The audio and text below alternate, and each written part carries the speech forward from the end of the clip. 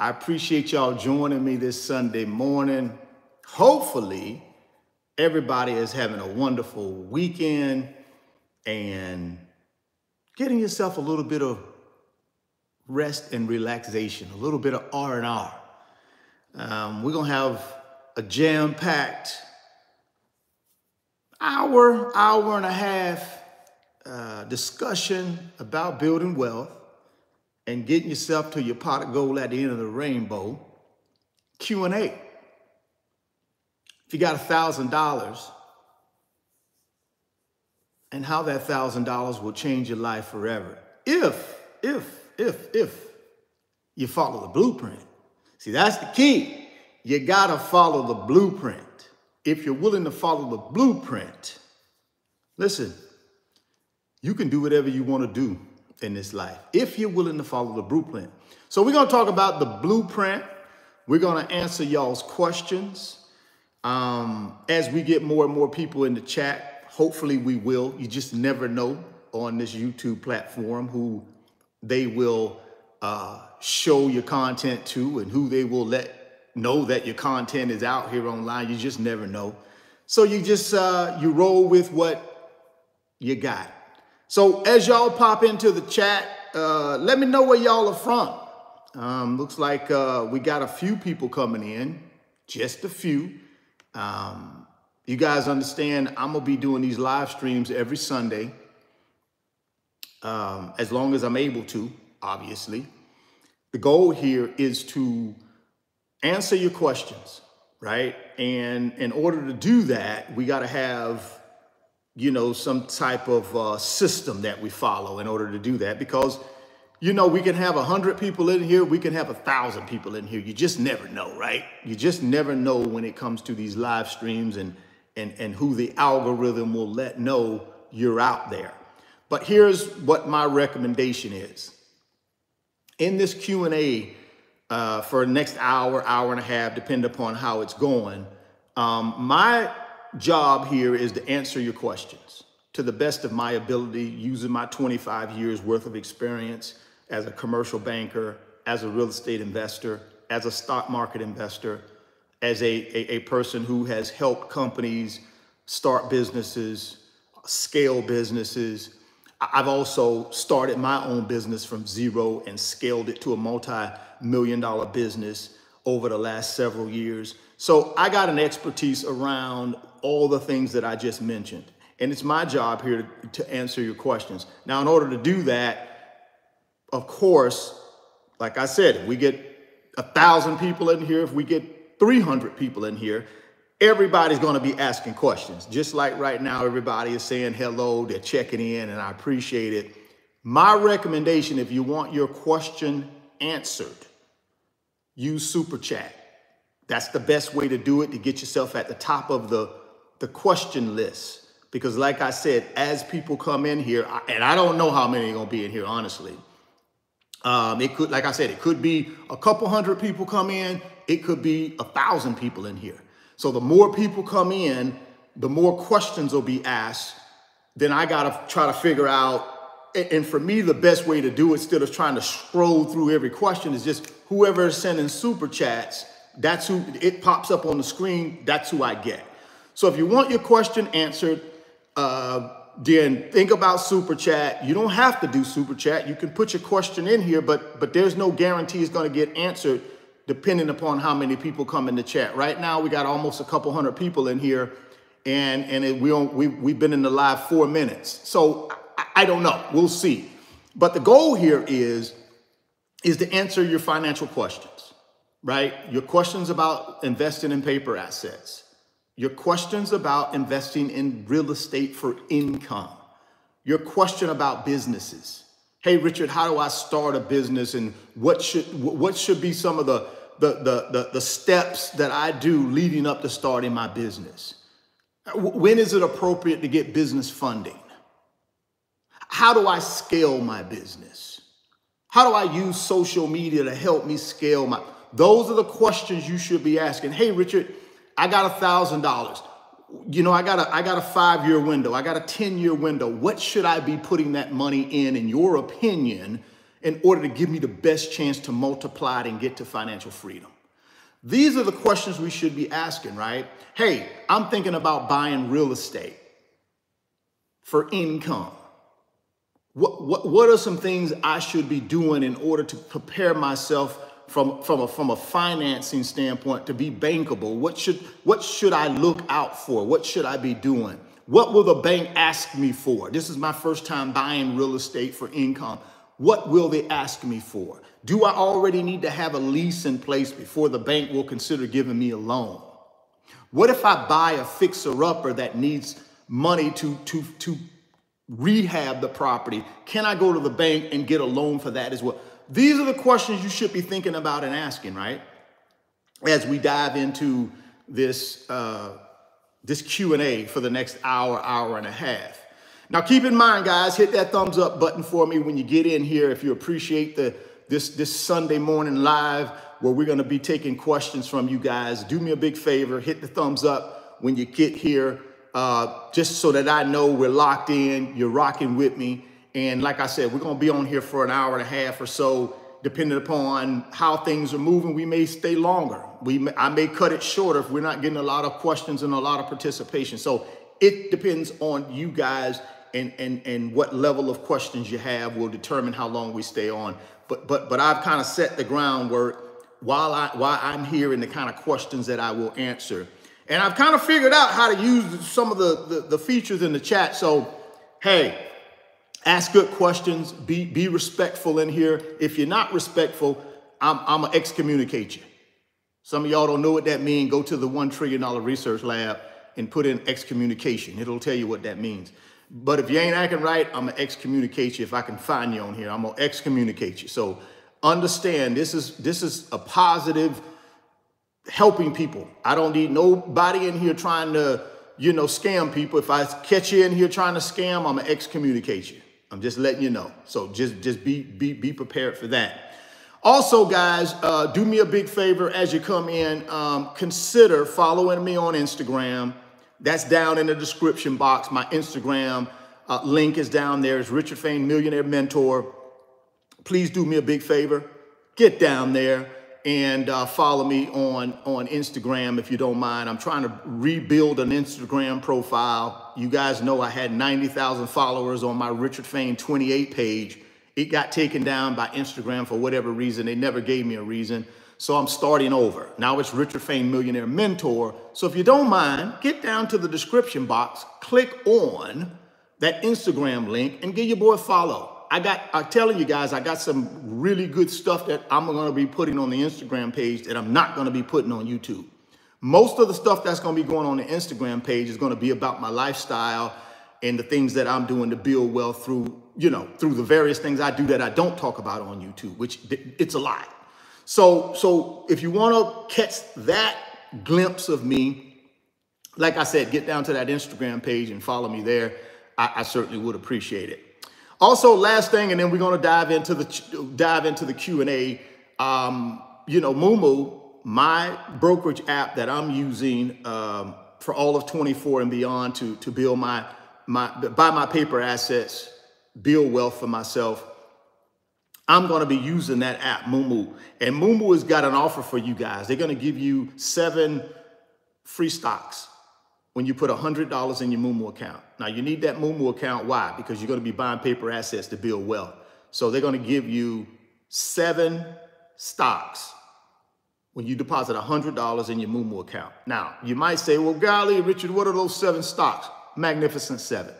For those of you guys don't know what the Magnificent 7 is, go to the $1 Trillion Research Lab and take a look at it. It's the Magnificent 7. They're going to give you fractional shares of the Magnificent 7, 7 of them, when you put $100 in your new Moomoo brokerage account. So let me tell you something, guys. If you don't know who the Magnificent 7 is, go look at some of my older live streams and videos, or just go to the $1 Trillion Research Lab and tap in and type in Magnificent 7. And boom, it's going to come up and tell you who those guys are. They are all big boy heavyweights. And Moomoo is going to give you a fractional share, 7 of them, 7 fractional shares of the Magnificent 7 when you open your new brokerage account and you put $100 in it. So go down to the description box, click on that link. If you want to follow me and rock with me, and if you're going to be listening to what I'm going to be buying in paper assets, and you may want to duplicate that, you may want to copy that plan, you may want to use the same brokerage app that I'm using. You don't have to have just one brokerage app, guys. You can have multiple brokerage apps. I have 4 of them. But the Moo app is the one that I use on a daily basis. So get down to the description box, click on that if you don't mind, if you want to follow me. If you want to follow me and do what I'm doing from a buying paper asset standpoint. Like I said, they're going to give you 7 free stocks when you put $100 in the account. Now, of course, you want to put more than that in there because why? You want to buy paper assets over these next 10 years to build wealth like I'm doing. So I'm going to be buying paper assets over the next 10 years, every single day, every single month, every single year for 10 years in order to double my net worth, right? I'm trying to double my net worth, and the way I'm going to do it is through the Moo app, right? So get down to the description box, click on that if you don't mind, go get your 7 free stocks and put yourself in a position where you're ready to build some wealth. Well, let's go ahead and move on, guys. Let's dive on into the Q&A. Looks like we got our first super chat from Mark. And I want to say, first of all, Mark, thank you for kicking us off. I appreciate you, man. I appreciate you more than you know. And send me a DM sometime on Instagram or send me an email, man. And I appreciate you because I see what you're doing here. And man, thank you. Now let's get to your question. Howdy. Do you know about DSCR loans? And do you know any reputable loan companies that issue them? So DSCR is basically just your, in my opinion, it's more of a debt service loan, right? So debt service is basically what you pay the bank for giving you the loan, right? So if I want to borrow $100,000 from the bank, then guess what? The bank is going to say, well, okay, we'll give you this $100,000, Richard, but here's the interest rate, here's your term, here's your monthly payment. So what you got to think about there is when you look at the debt service is basically what pays the bank back. Now, you got a couple ways that can work, right? The debt service to repay the loan can be you, or the debt service can be the real estate or whatever asset that you're buying, right? Typically, if I'm buying real estate for income, I want the bank to consider the debt service being met by the property. And how does the property pay the debt service? Through rental income. So I take the rental income, right? I take the rental income. So you got your debt service ratio. And correct me if I'm wrong here, Mark, but I think that's what you're talking about, DSCR. If not, clarify. But the debt service is what repays the loan. So when I go into a bank and I say, hey, I want to buy this investment property, the bank is going to say, well, okay, show me the lease. Or they're going to say, what is the projected gross rental income? Okay, the projected gross rental income is $1,000 a month. So the bank takes that $1,000 a month and they look at the loan, and they're going to look at the monthly payment on the loan against what you're getting, and then they're going to determine if that's good enough. Now, normally, what banks typically look for is a 1.25 debt service coverage. 1.25. So what that means is for every dollar that you have to pay back to the bank to service the debt, they want to see the property make $1.25. That's a 1.25 debt service coverage. So for every dollar I got to pay the bank for the loan, the bank wants the property to generate $1.25. So if I got to pay them $1, they want the property generating $1.25.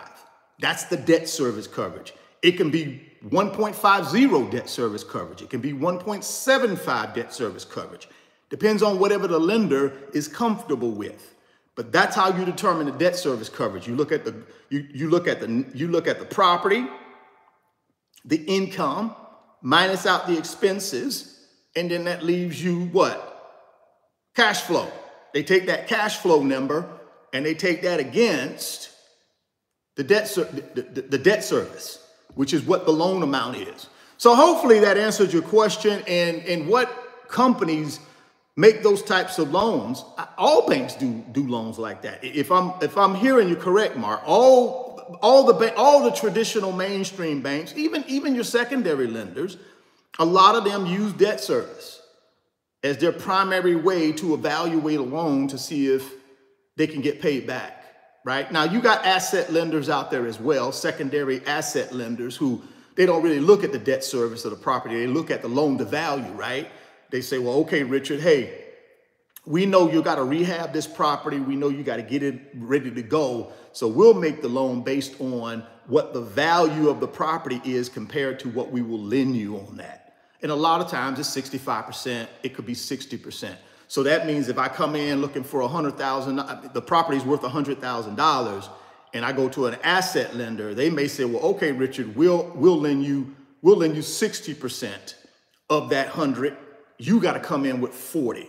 That way, if something happens, we only got 60% of our money in this deal, and we can sell it, get our money back, and go about our business if you don't repay us. So that's more of an asset-based lending compared to a cash flow debt service lender. A cash flow debt service lender, they look at the loan to value as well, but that's not how they get repaid. They get repaid from the income that's being generated from the property. Whereas sometimes on an asset lender, they're just looking at the loan to value. They're looking at, okay, if it's a $100,000 property, we'll lend you $60,000, you put in 40. Now, if you don't pay us, we can take this property from you through foreclosure.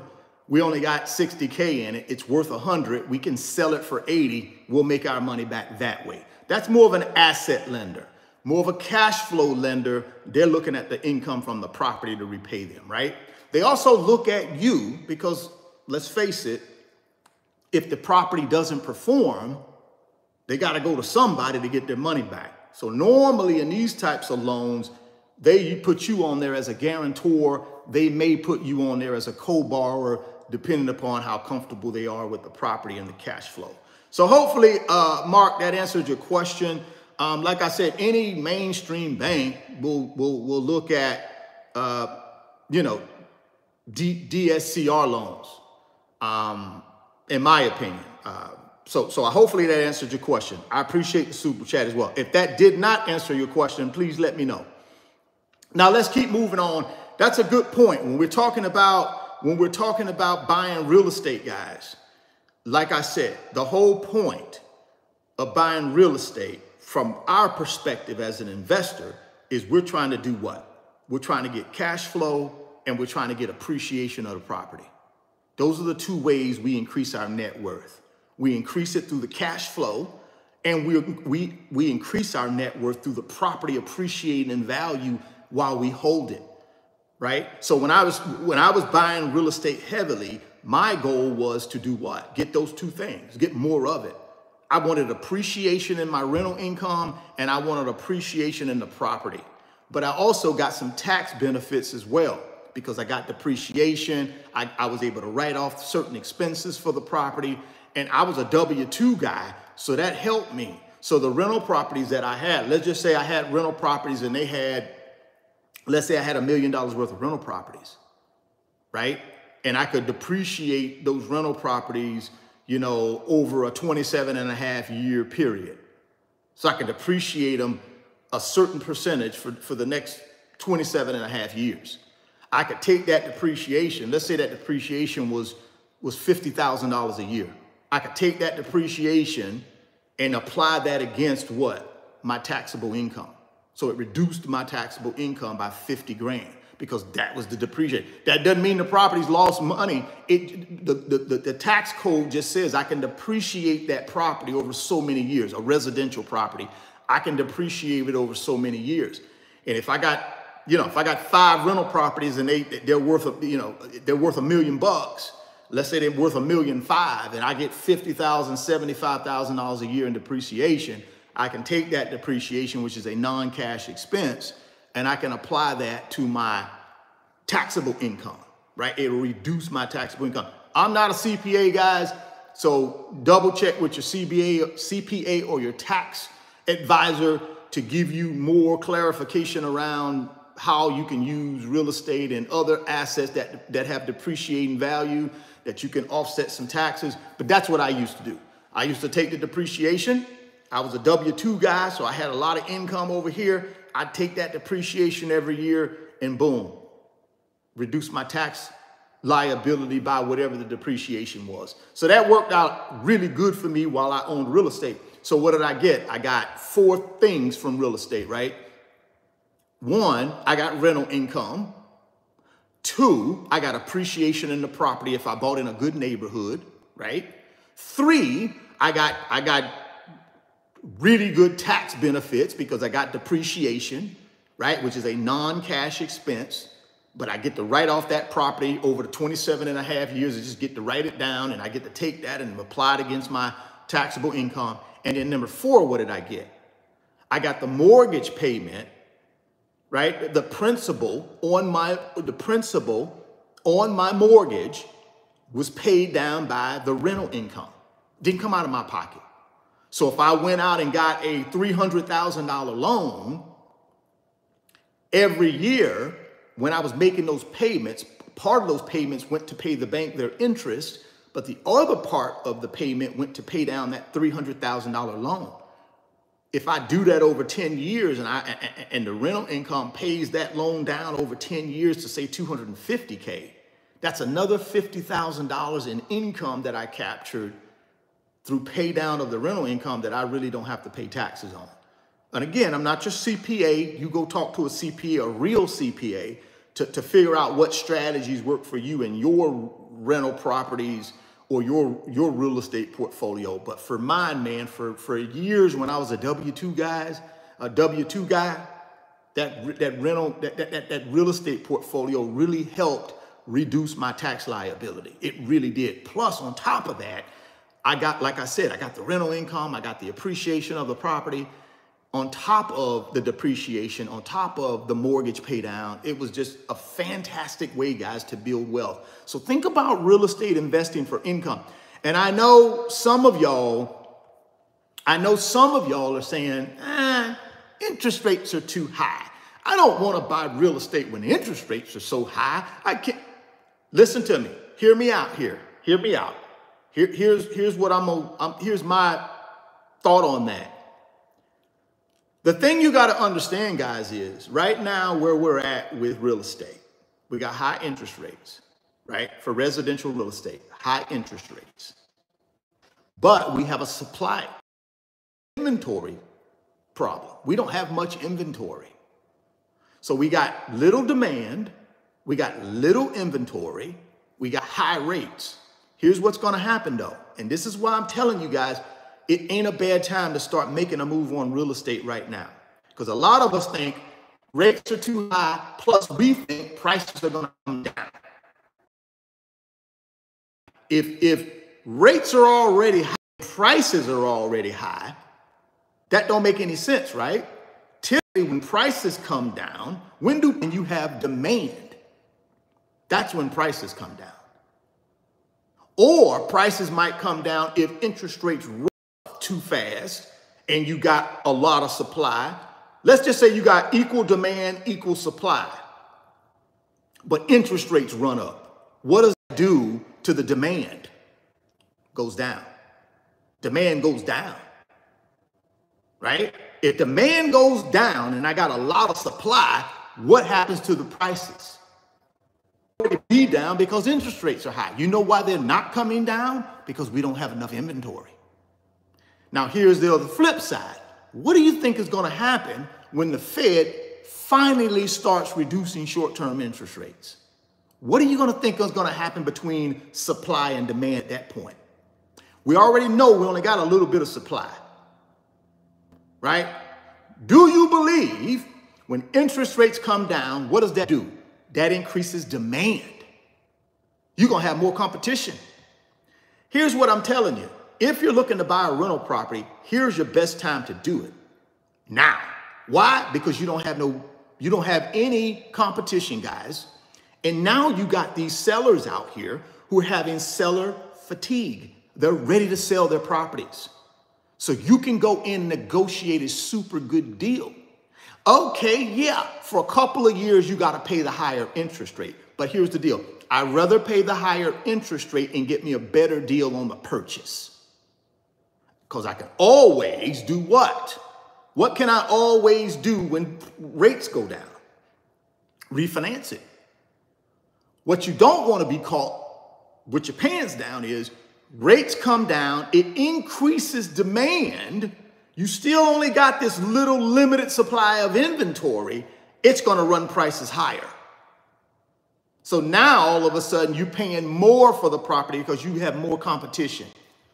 As soon as rates come down, demand going to go up, guys. So think about right now. In my opinion, you want to think about buying property now. You can always refinance and get a lower rate, but you can't always get a better price because prices are going to go up when rates come down, and they got to go up because we don't have enough inventory. I'm just telling you. So if you're thinking about real estate, think about that. All y'all out here, oh, we're going to have a crash. Where the crash going to come from, guys? You do know when interest rates go down, it stimulates the economy, right? Economics 101. Interest rates go down, money becomes cheap to borrow. That's a new money supply comes to the economy. And guess what the economy does? It takes that new money supply and starts doing what? Demand runs up. When demand runs up, if you ain't got supply to meet that demand, prices go up. I'm telling you what's going to happen. As soon as these rates come down, real estate prices are going to go up. That's my opinion. We got another super chat in here, so let's take a look and see what we got with the super chat. It's coming from MPR. Appreciate you, MPR, for the super chat. It says, hey, Mr. Richard, I DM you for a consultation on IG. I appreciate it, man. Definitely, I'll have to check my my Instagram DMs for your consult. But yeah, I do those, guys. That's another thing that I do. I do one-on-one sessions with folks. So if you're interested in doing a one-on-one, like MPR_Will, he's going to do a one-on-one session with me. You can certainly do that with me. All you got to do is go down to the description box. You'll see my email for the company, RF Financial Consulting. You can email me there, or you can follow me on Instagram and DM me, just like Will is going to do, which is awesome. I'll double check that, Will, and make sure I got that. Appreciate the super chat. Thank you very much. If you got a question here, certainly go ahead and ask it, but I'll get to you in my DMs. When I get a chance today, I'll go back through those and make sure I reach out to you. We got another super chat from Mopar. Appreciate you, Mopar, for the super chat. Let's go ahead and answer your question. Once 15% of income is invested in paper assets, would you use any extra income to pay off high interest rate debt or put extra into more paper assets? Good question. Here's where I look at debt, guys. Any interest rate that I have over 5%, right? Then I would consider paying that debt off. Now, if I got car loans at 2%, I got a car loan at 3%, got a car loan at 3.5%, I can manage the payment. It ain't killing me. I don't pay that off. But here's the caveat. I have to be fully invested, though. I have to be able to pay myself first by putting in, like Mopar here, he's taking 15% of his income and he's investing it. That's perfect. Now, of course, the game plan would be, Mopar, is to get that up to around 30% of my income.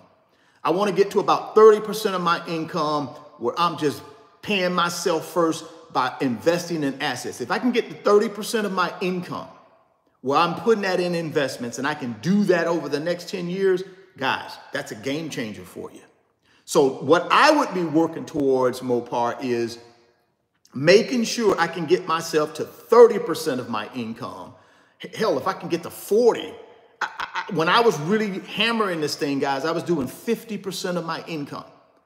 50% of my income was going into assets, real estate, stock market. 50% of my income. Now, everybody can't just roll out of bed and do that. I get it. Mopar, that's a good start at 15. But my recommendation is the goal should be get yourself to 30. I would not worry about manageable debt under 5% interest rate. Now, if I got high interest rate credit card debt, yes, I got to pay that off before I even start investing. Before I jump up from 15% to 30%, got to pay off the high interest rate credit card debt. If I have car loans that have high interest rates, I need to sell that car. I just sell it, right? I'll sell it. I don't need the monthly payment. I just sell it. Even if the rate is under 5%, guys, if I got a car that's taking up more than 10% of my take-home pay, if it's taking up more than 10%, the monthly payment equals more than 10% of what you take home, sell it. Get rid of it. You need to get yourself to 30% of your income invested. So if I'm bringing home $5,000 a month, let's say I'm bringing home $5,000 a month, but my car loan is $750, $800 a month, too much. You need to be 10%. Your car loan payment should be no more than $500 a month. And when I say car payment, guys, I'm really talking about insurance, right? I'm talking about your car insurance included in that. You shouldn't be spending no more. Car insurance and loan payment should be no more than 10% of your take-home pay. So here's the deal, Mopar. You got to take a look at what your, and I know you mentioned here, pay off high interest rate debt. High interest rate debt to me is over 5%. That's high interest rate debt. To me, your definition could be different, guys. But my definition is any debt over 5%, I consider high interest rate debt. Again, I'm not looking to pay off some $40,000 car so I can keep it. No, I sell that. I sell it and buy me something for $7,500, 10 grand that I can pay for and drive that thing until the doors fall off of it. I don't need no $40, $50, $60, $70,000 car, guys, if I'm not in the enjoyment stage of wealth. It's a waste of money. You do not need a $40, $50, $60, $70, $80, $90,000 car, and you're in the building stage of wealth. When you get to the enjoyment stage of wealth, then if you want to go ahead and splurge, splurge. But that's valuable dollars you're wasting on an appreciating asset. So and I'm not saying that's you, Mopar, I'm just telling you, get yourself from 15% of your income invested in paper assets to 30. That's the goal. Get to 30. And you do that for the next 10 years. You're going to be golden. Golden.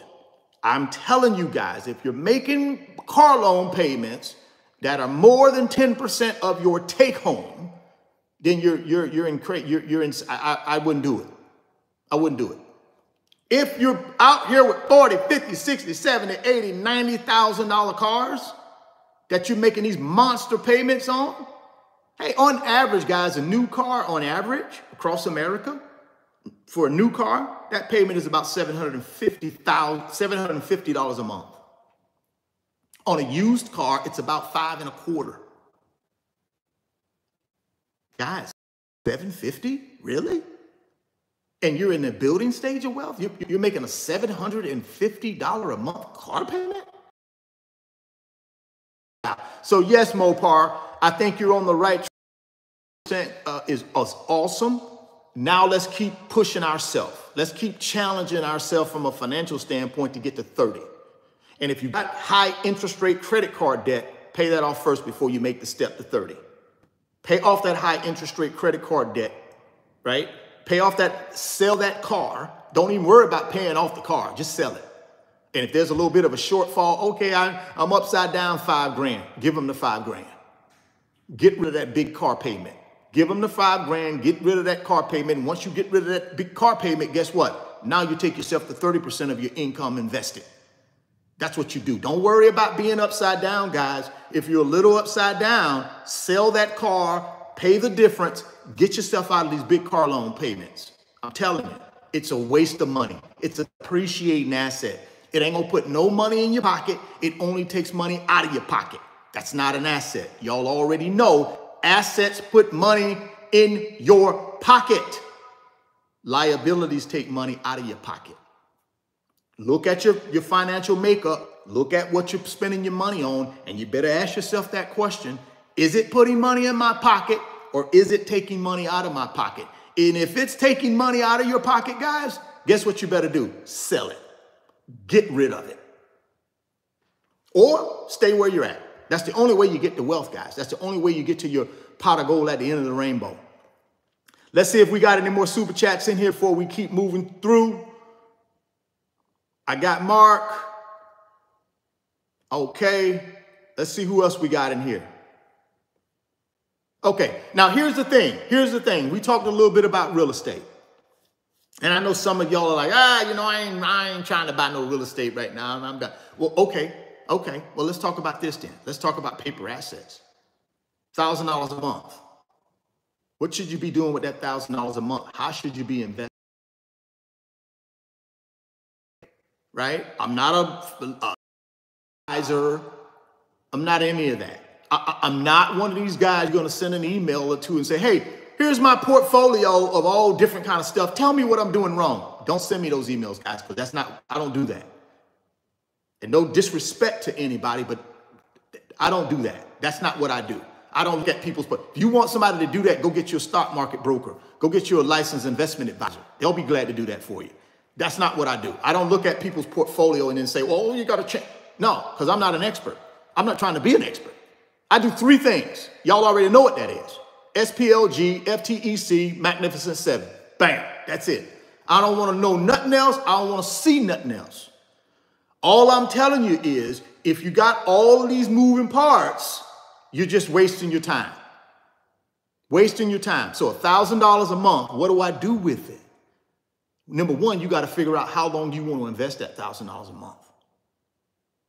Oh, I just want to do it for 1 year. Keep your money in the bank unless it's big boy money. Now, if it's $500,000, $250,000, $100,000, you want to invest for a year or two, that's big boy money. But when we got $1,000 a month, guys, you better be in this thing for 10 years or longer, or you ain't going to make no money. Keep it in your savings account. Keep it in your money market account. Keep it under your mattress at home. Keep it in. Don't put it in the market. Big boy money, I get it, because $1,000 a month, guys. Investing it short term ain't going to make you any money. Just keep it in your money market. You got to be willing to commit to the process. If you're going to take $1,000 a month, 10 years is the process, in my opinion. This is just my opinion. You do whatever you feel like you need to do. But my opinion is this. You need to be in the market for 10 years. Grinding. That's last super chat by Mopar. Mopar need to be in the market at least. Mopar say he's doing 15%, so my kudos to him. I think that's brilliant. I love seeing people say, this is my commitment, Richard. This is a real commitment. I'm taking 15% of my take home and it's going in the market. Now, Mopar just need to do that for 10 years. I tell you what, if you do that for 10 years and he put it in the right stuff, and I'm just telling you the right stuff is what I do. You can decide what you believe is the right stuff. But I'm telling you what I believe the right stuff is what I've been telling you all along for the last 3 months. What I'm doing, that's the right stuff in my opinion, right? Now, you get to decide what the right stuff is for you, not me. I'm just telling you what I'm doing. But I love the commitment by Mopar. I love that commitment of 15%. My only caveat, do it for 10 years or longer, and you'll change everything in your life. $1,000 a month, guys, can change your life forever if you do it long enough. You take that $1,000 and you put it in something long enough that has at least an 8% annualized rate of return, it'll change your life forever. All right, let's go. We got some super chats here. So let me get back down here and take a look at these super chats. We did Mopar already. Let's see who else we got in here. Okay, we got Sharif is blessed. I appreciate the super chat, Sharif. let's get to your question. I currently invest 40% of my income into paper assets. I also invest 20 a day in an ETF account for my 3-year-old son and have been since he was 1 year old. I'm a mechanic, so I buy my cars cash. Kudos. Kudos. See, this is what I'm talking about. This is the level of commitment you gotta have when you're trying to get to that pot of gold at the end of the rainbow. This, Sharif, is committed. 40%, guys. 40%. I'm currently investing 40% of my income. Do you know the impact this person is going to have on their pot of gold at the end of the rainbow if they just do it long? If he commits to that for at least 10 years, listen, guys, let me tell you something. Even the $20 he's doing in an ETF for his 3-year-old son, which I think is so that's amazing. See, as parents, that's what we should be doing. Not buying them Michael Jordan sneakers, not buying them Mario Brothers video game. Listen, guys, if you got discretionary after you have made all your investments, after you have secured their college fund, and you still got left over where you can go ahead and do some niceties for yourself, great. But you don't do niceties and Mario games and all this other crap, and you ain't even got no college fund for them. You ain't even got no retirement account, but you out here buying Michael Jordan tennis shoes. You out here buying the latest PS5 or whatever they call it. Oh, golly, I got to get him the latest and greatest. I got to take him to the barbershop or to the beauty salon and get his little plaits done, and that's $250. All of that crap, guys, it's going to keep you broke. It's not going to teach your children nothing about finances. They're going to be in the same boat you are when they get your age. I'm just telling you. So, hey, man, Sharif, kudos to you, man. It might be, let me see. I can't really see the picture, so I don't want to say man, but whatever you are, kudos to you. Kudos. Because I think this is the blueprint. If I could take you and put you on the screen and write blueprint on your t-shirt, that's what I would do. Because this is what we need to be doing, guys. But we need to do it long term now. That's the thing, though, Sharif. You got to do it long term. You got to stretch this thing at least 10 years, man, or woman, whatever. I'm sorry, I don't know the gender, but you got to stretch it at least 10 years. But kudos to you. I'm so proud to be able to see this. This is what we should be doing, people. People, this is what you need to be doing. This person is taking 40% of their income. 40%. Oh, I ain't got nothing left over. How can I do that? I ain't got nothing left over. You don't hear? That's how you do it. You just make the decision you're going to do it, and you do it. You cut out all the crap, and you do it. And he's saving for his son. And he buys all of his cars cash. Come on, man. This person is going to be wealthy. They're going to be wealthy. I didn't hear no excuses in here. Why I can't do this? Why I can't do that? No excuses. Just doing it, right? See, excuses are tools of incompetence that seldom build monuments of nothing. Those who specialize in them are seldom good at anything. Hey, love it, Sharif. Thank you. Appreciate you. Appreciate you chiming in with the super chat and giving us this real life example of people that are actually out here doing what I'm asking you to do. Oh, nobody can do that. No one can do that. No one can do no, yeah, they are. They're doing it. All right, let's move on to Mike C. Appreciate the super chat, Mike C. But let's get to you. Richard, excellent content. You've helped me with my mindset and actions toward finances. Keep passing on the knowledge. I appreciate that, Mike C. I'm sorry. I appreciate that, Mike C. Because that's the mandate here. That's what I do on this channel every day. Y'all know I grind every day. Do I have to grind every day? No. I spent 25 years building wealth, man. I could have just capped it off, put a lid on it, and just, go out and do whatever I want to do and don't have to bother with any of this YouTube stuff. I don't have to bother with any of it. But guess what? God blessed me with a skill set. He blessed me with a skill set. And he said, listen, man, go help as many people as you can help. And guess what? I guarantee you will help yourself in the long run. And that's what I've done. I follow that mandate. And I'm passionate about it. It's my purpose. When I get up every morning, I look forward to this. I don't get up in the morning and say, oh, golly, I got to do another live stream. Oh, golly, I got to sit here and do another video. I don't do that. I can't wait. I get up in the morning. I got the same routine every single morning. Same routine, guys. I get up. I get something positive in my mind. I get that positivity out to the real world through my Facebook page, right? Through my Twitter page. I throw out something positive every morning. 365 days a year, I do this every morning. And a lot of people think I do it because, oh, you're just trying to get, no, I do it because why? It's put me in the right mindset. See, when I get up in the morning, guys, in order to get my day where I want it to go, because I control that, right? I control my effort and my attitude, right? In order to have my effort and my attitude going in the right direction, I have to read something positive in the morning. Because see, I've been asleep all night, dreaming all kind of crazy stuff. Who knows? I got to change that mindset. So when I get up in the morning, I'm like, I don't know what I've been dreaming about, but I don't need that to be my mindset. So boom, I read something and then I give it to the world, right? That starts my day. And then boom, I'm out in the morning, 4-mile walk, clearing my head, getting my thoughts together, getting my exercise in, getting my health in. I get back home, eat a little breakfast, and boom, I'm off to the races and I'm grinding. I call it grinding, but for me, it's passion.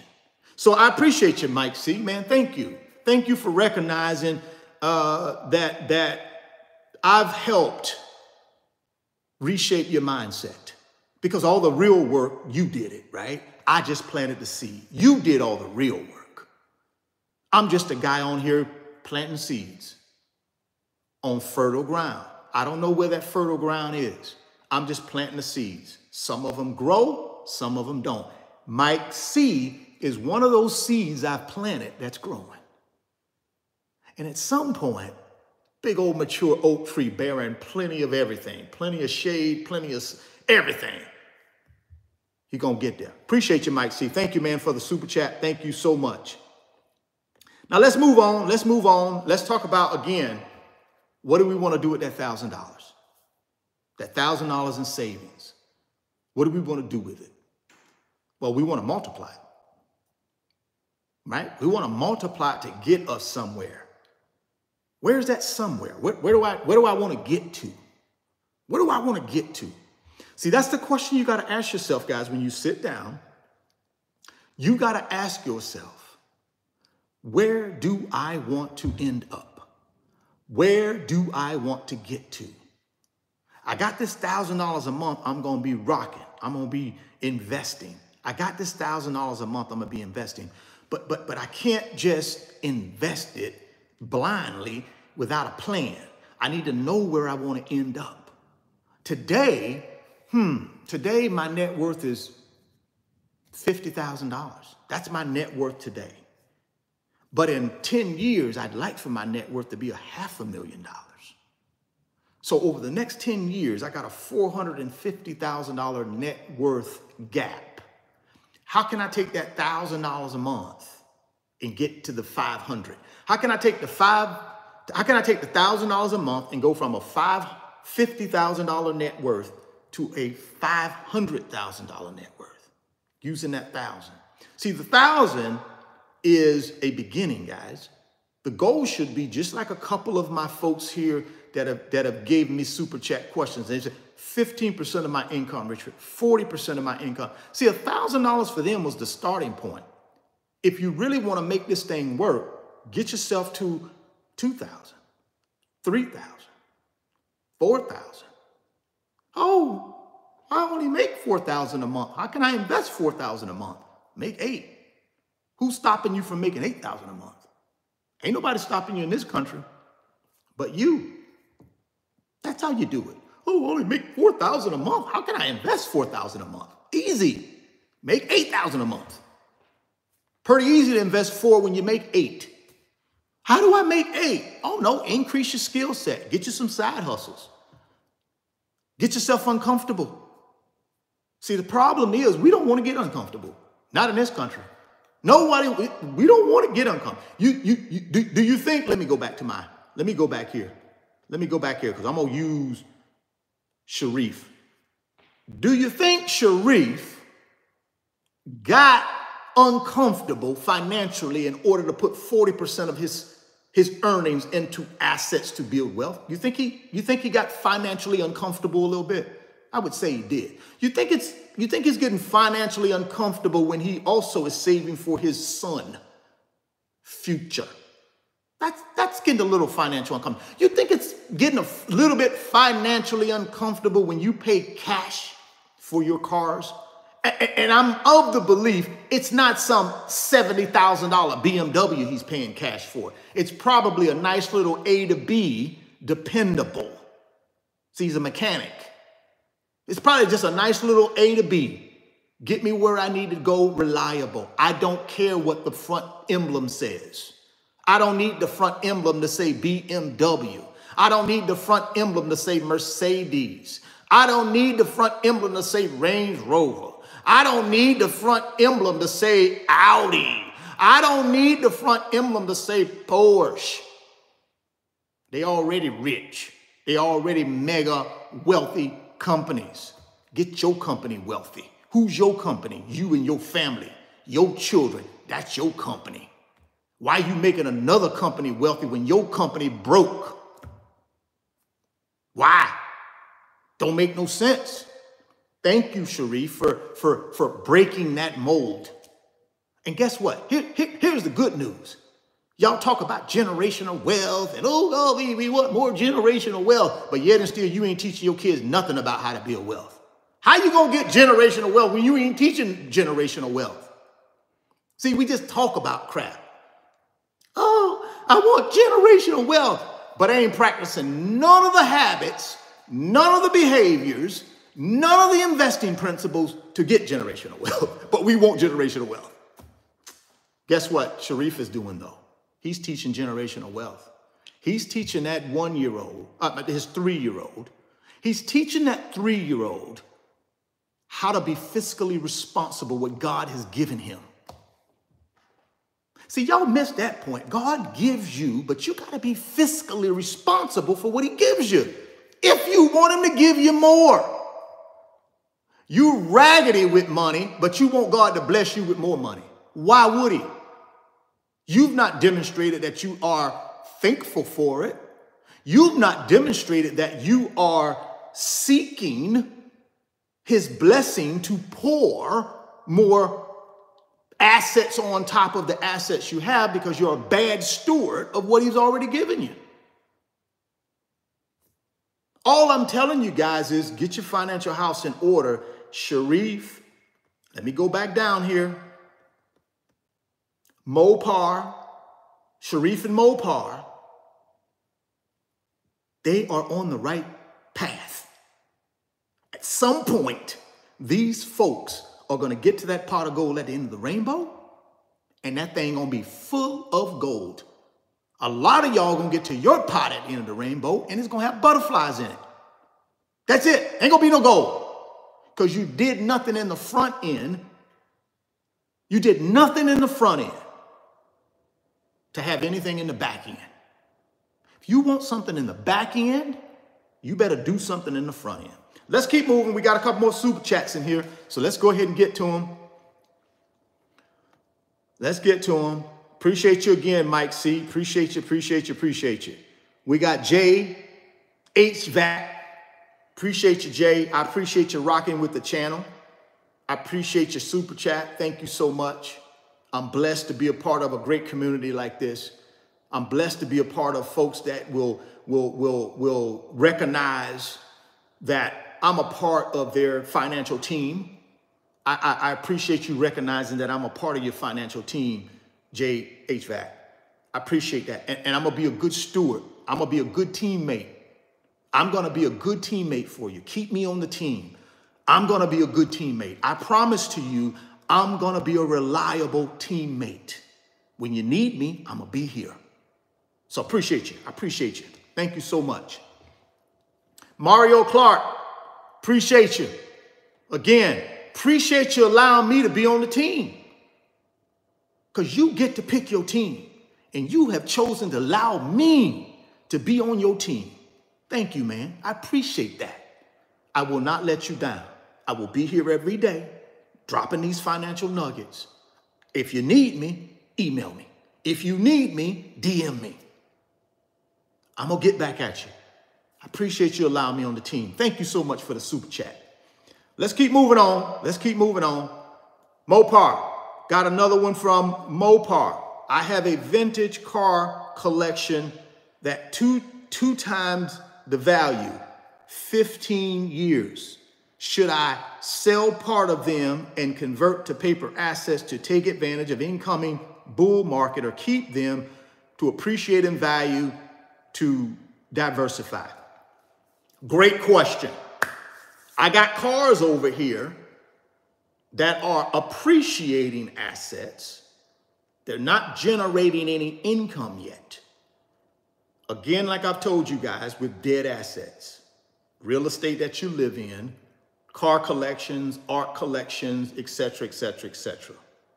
You got to try to determine. See, the thing which you got to understand about dead assets, guys, is that I really don't know what the value will be in those dead assets down the road in 10 years. I really don't know. I don't know. I don't know what my car collection or that I have, I don't know what it will be worth. I don't know what the running costs to keep that car collection, and it's not generating any income for me. Now, yes, if I hit it right and all the stars line up, I can see all the planets perfectly, 10 years from now, could it be worth something when I sell it? It could, but there's a chance it couldn't. So I'm of the belief, this is the kind of guy I am. I like the bird in the hand instead of two in the bush. I like the bird that I got in my hand than the two in the bush that I might be able to get later on down the road. So here's my thing. I personally, and again, I'm not saying you have to do this, Mopar, but you asked me my opinion, so I got to personalize it because I got to look at it at me if I was in that situation. If I was in that situation, if I believe I got the value now, I would sell them. I would sell them, I would take my cash, and I would roll it into something else that actually generates income right now. That's also going to grow in value, but it's going to generate income. So the question has to be, well, okay, Richard, if I believe I can get a 25% return on my money in 10 years on these cars, can I get a 25% return on my money short term, right now, investing in the stock market and paper assets? Great question. I think both of them, you take a risk. You take a risk. You take a risk, 10 years from now, those cars may not be worth what you think they're going to worth. See, the thing I hate about things like that is it's sort of like crypto. It's sort of like crypto, right? Those cars sit there and they may or may not be where I think. See, I always think my dead asset is worth more than what it really is worth. I'm going to always tell you, yeah, my house is worth 1.5. But guess what? It don't matter what I think it's worth. What matters is what someone will pay me for this. And if nobody won't pay me 1.5, I can put on paper what I think it's worth. See, I don't have to worry about that when I go to paper assets. I know what it's worth. I know what it's worth. I know what it's trading at. I know the S&P did 20% ROI last year. I know the S&P did 10% return for the first 90 days of 24. I know this. This ain't no, oh, somebody might pay me that. No, it's done it. I don't know what somebody gonna pay me for them cars 10 years from now, especially if we all electric. Yeah, it may have some value, but your value is determined by what that one special person will pay you for it. So you ain't got to worry about that over in the stock market. Long as I got Apple, long as I got Nvidia, long as I got Walmart, long as I got CVS, long as I got Exxon Oil, long as all the big boys, I don't have to worry about any of this one guy over here giving me something for something. I'm going to put my money over here where I know regardless, this is what I'm going to do. So my question to you is, what are you trying to get accomplished? At the end of the day, what do these cars mean to you? Why are you holding on to them? I mean, are these dream cars that you're going to keep for the rest of your life and you're going to at some point enjoy them? Are they really investments that you're just holding on to like crypto? I don't know. You got to answer that question. I've told you personally what I would do if I was in that situation. I'd get rid of them suckers so fast. I'd just get rid of them. I would. I'd get rid of them, take the money and put it in something real, like real estate for income, paper assets, a business that I get to control, not what some guy might pay me 10 years from now. I was down at the, just a quick little sidebar. I was down at the one of my local supercar dealers yesterday. I stopped in just to, they had an R8, an Audi R8 that I like, that I wanted to check on, but they had already sold it. So I'm running through there, and they got a Ferrari Pista, a Ferrari 488 Pista. Guys, go to the $1 trillion research lab. You can look at that. My perfect spec, triple black, carbon everywhere. Not even 1,000 miles on the odometer. It's a 2020 cream puff. I asked the guy, I said, well, how much is it? Like $575. I said, well, will it hold its value? He said, they've been holding their value pretty good. The problem with an investment, that's not an investment. See, if I buy that, I can't buy it and say, you know something, man, these guys say this thing hold its value. It's a collectible. I'm going to hold this thing.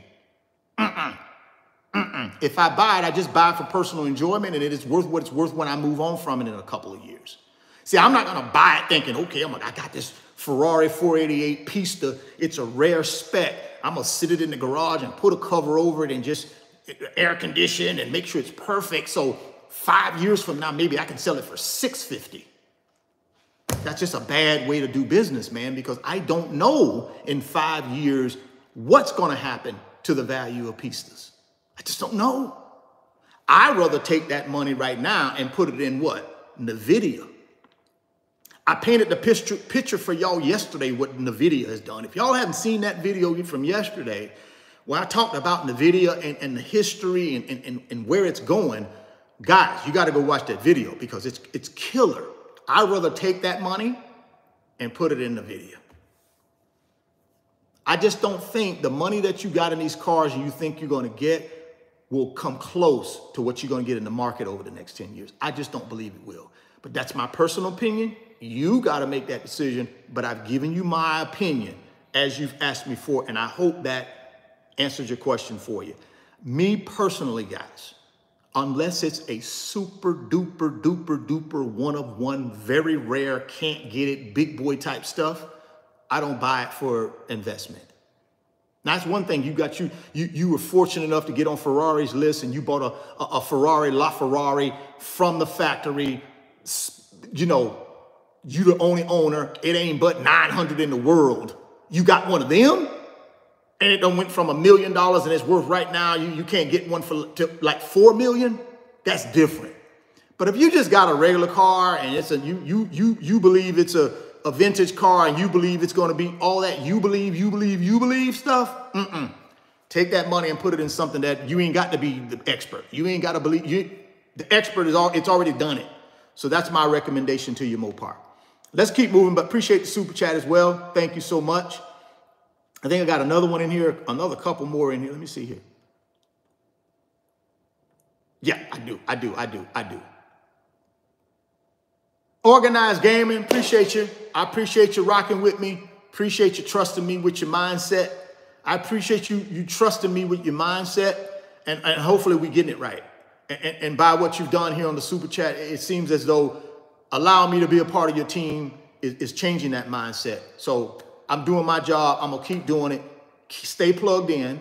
Stay tapped in. Keep rocking with me. And we're going to get you where you need to get. Now, of course, you do the work, but I'm going to provide the information to make it a little bit easier to do the work. You see what I'm saying? So it's teamwork, right? Teamwork makes the dream work. Teamwork makes the dream work. That's all I can tell you. Teamwork makes the dream work. Organized Gaming, appreciate the game. No doubt, no doubt. Appreciate you. Appreciate you. So this notion of this $1,000 a month, guys, we're back on that, right? $1,000 a month. Let's say I do that $1,000 a month for the next 10 years. I get an 8% return. What do I have? I got a couple $100,000 in my pot of gold at the end of the rainbow fund. I got a couple $100,000, just taking $1,000 a month. Let's say I took 8% rate of return. I got almost $400,000. Let's say I take 3. I got almost 600,000. Let's say I take 4. I got almost 800,000. I take 5 a month for the next 10 years. 8% rate of return. I'm a millionaire. Well, Richard, how do I do 5,000 a month? Go out and earn it. How does anybody do it? How does someone in the chat do 40% of their income? How does someone in the chat do 15% of it? They make a decision. They make more money. They keep more money. They invest more money. That's how you do it. There is no secret sauce, guys. For some reason, we think there's something somebody else know that we don't know.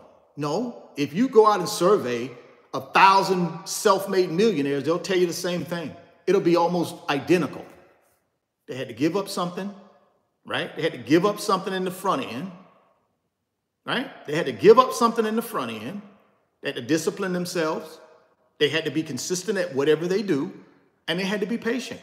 They had to put a good team around them, right? You got to put a good team. That's why I tell y'all your gang of 5 is so important. That's your team. Hopefully, I'm a part of that gang of 5 and I'm on the team. Ultimately, I'm the captain of my team. I'm the most valuable player on my team. Everybody else on my team supports me being the most valuable player. I pick the team. The team is, I'm in the center. Everybody else around me, the team, helps me become the best I can be. Those are the people you need to be picking. You around here hanging with people who you the most successful one? I don't know. You tell me. If I'm not where I want to be and I'm hanging around a group of people who I'm the most successful and I'm not where I want to be, I don't know. I don't know. You got to figure that one out. But personally, my gang of 5 are going to be people who are where I want to be. That's going to be my gang of 5. It's going to be people who I look at and say, you know something? I like that. That's what I need. I need more of that in my life. That's how you build your gang of 5. Your gang of 5 shouldn't be a bunch of people that you are more successful than. That's my opinion. You figure that out. But you got to put a gang of 5 together that's going to make you a better who you are. That's the way I look at it. I'm a big believer in birds of a feather flock together. You hanging around 4 people that ain't where they want to be and they negative Nancy's, you're going to be the 5th negative Nancy. I'm just telling you. Get your team. Put a team around you. Put a team around you.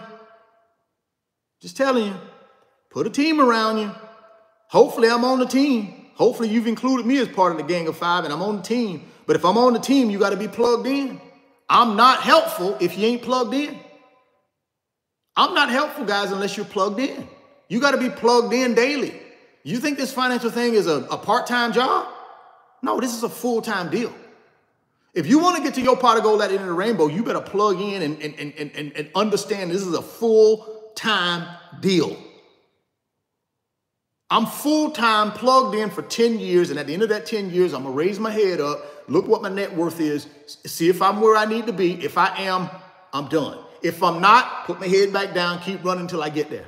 I may need to add 5 more years to it. Who knows? I don't know. At 26 years old, I put my head down and said, I ain't lifting it back up till I get to 50. And that's what I did. That's what I did. For 24 years, I just did what I needed to do. I put myself around the right people, right? And I soaked in that information. All my wealthy clients that I had in banking, I learned something from all of them. I learned something from all of them. Every client that I've had that were successful, I learned something and I applied that. I tweaked it, but I applied it to my financial life. That's it. One of my best friends in the whole world, Deion Sanders. I learned he's in my gang of 5. But I don't learn money moves from him. What I learned from him is that tenacious attitude. That I'm gonna be the best that I can be at all costs. That is what I get from him. I get from him when I'm feeling sorry for myself because I didn't hit some goal. I go back and listen to him when he says, man, you may not be on the leaderboard. You may not be where you want to be. But you're still in the game. You're still in the game. Keep grinding. That's what I get from him. So you got to find a gang of 5 that you can draw inspiration from. Not just financial knowledge, but inspiration, motivation. Because sometimes we don't motivate ourselves. Sometimes we need a little kick to get that motivation we need to get over the hump. Gang of 5 going to help you with that. I'm telling you guys, get you a gang of 5. If you don't do nothing else, get you a gang of 5. All right, let's see. We got some more super chats here, so let's get to them. Let's get to them. Tahir Jones, appreciate you, man. Appreciate you. Appreciate the super chat. Is $17K in a Roth IRA and $20K in an individual portfolio a solid start for a 21-year-old still in college? On a streak, $1K a month in Roth IRA, 5 months. Let me see here. He's 21 years old. He got $17K in a Roth. He got $20K in individual portfolio. Started from 21 years old, still in college. All I can tell you, Ty, here is kudos, man. Kudos. You got grown-ass people out here ain't got that. You're a college student, just getting into adulthood, and you already got 37K multiplying itself at 20-something years old, 21, 22, 23, whatever you are. Now, here's what I'm going to challenge you to do. Level it. Level it. Keep leveling it. Here's what I want you to do. Max out the Roth IRA. Max it out. Every year. Now, for you, I assume you're under the income limitations, but check with a CPA. I think it's $7,000 or $7,300 or something like that a year. Max it. Every year for the next 20 years. Just say until I'm 40 years old, I'm going to put my head up. But for the next 20 years, max it. Max that Roth IRA for the next 20 years. That's the game plan. Max it. Second game plan. If you get your own business or you're employed by someone and they offer a 401k, which is a pre-tax retirement account. Post-tax is your Roth. If you work for somebody or if you start your own company, set up a 401k. Now, if you work for somebody and they offer a match, let's say you work with some company, big boy company, they offer a really nice match. Let's say you put 6% in, they give you 6%. Put the 6% in. Put whatever they give you up to the match. That's free money, right? That's free money. Now you got the Roth, now you got the 401k, and you already got the taxable. Then what you do is you take the taxable brokerage account, and that's where you will overfund everything else. And here's another thing. Don't get fancy. Don't get fancy. Don't get fancy. You only need about 3 investments. And I don't know what you're in now, but it seems like you're doing well. But my recommendation, don't get fancy. Don't swing for the fence. Don't try to hit home runs. Keep hitting singles, keep hitting doubles, occasional triple.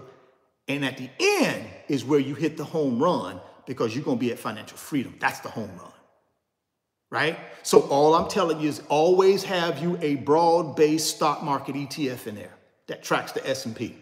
That's number 1 recommendation that I would recommend. Always have a broad-based stock market ETF as the basis of all of this investing, right? Whether it be in the Roth, whether it be in the 401k or whether it be in your taxable. Always have that base broader stock market ETF, S&P 500 as the base. Personally, that's where 50% of my money goes. Doesn't have to be for you. I'm just giving you what I do because I like to tell you guys what I'm doing.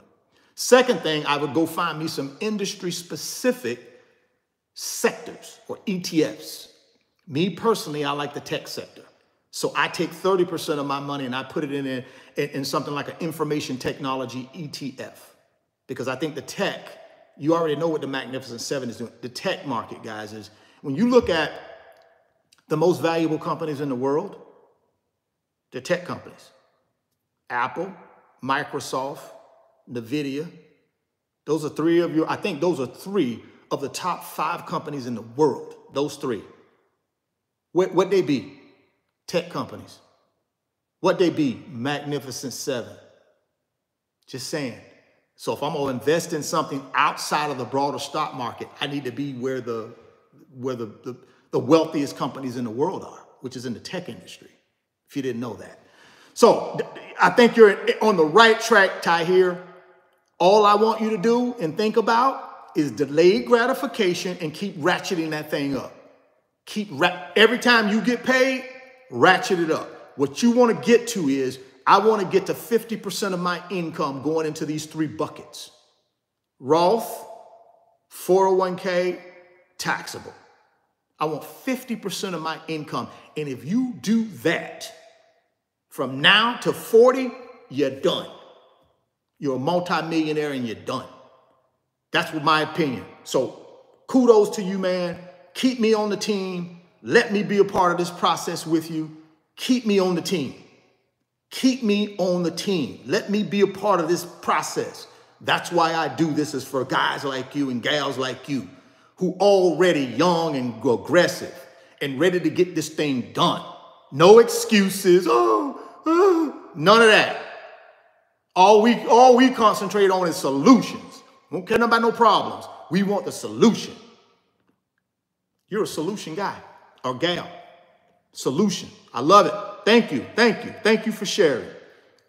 All right, let's move on to our next super chat. Let's see what we got here. We got Carrie Robinson. Thank you for the super chat. So gracious of you. Thank you so much. Thank you for sharing your knowledge. You have helped me make better financial choices. See, that's what it's all about for me. I'm about people first. Thank you, Carrie. I appreciate you allowing me to be on your team. I appreciate you allowing me to come into your mindset, to take up space in your mindset, because there's so many other competing things out here in this world that you could allow space in your filter system, but you allow me space, and I appreciate that. Thank you for rocking with me. My pleasure. Dropping some nuggets, some financial breadcrumbs that you're starting to follow. And my goal for you, just like I hope your goal is for you, get to that pot of gold at the end of the rainbow. Let's get you there. Let's get you there. Only thing I'm going to ask you to do is stay tapped in.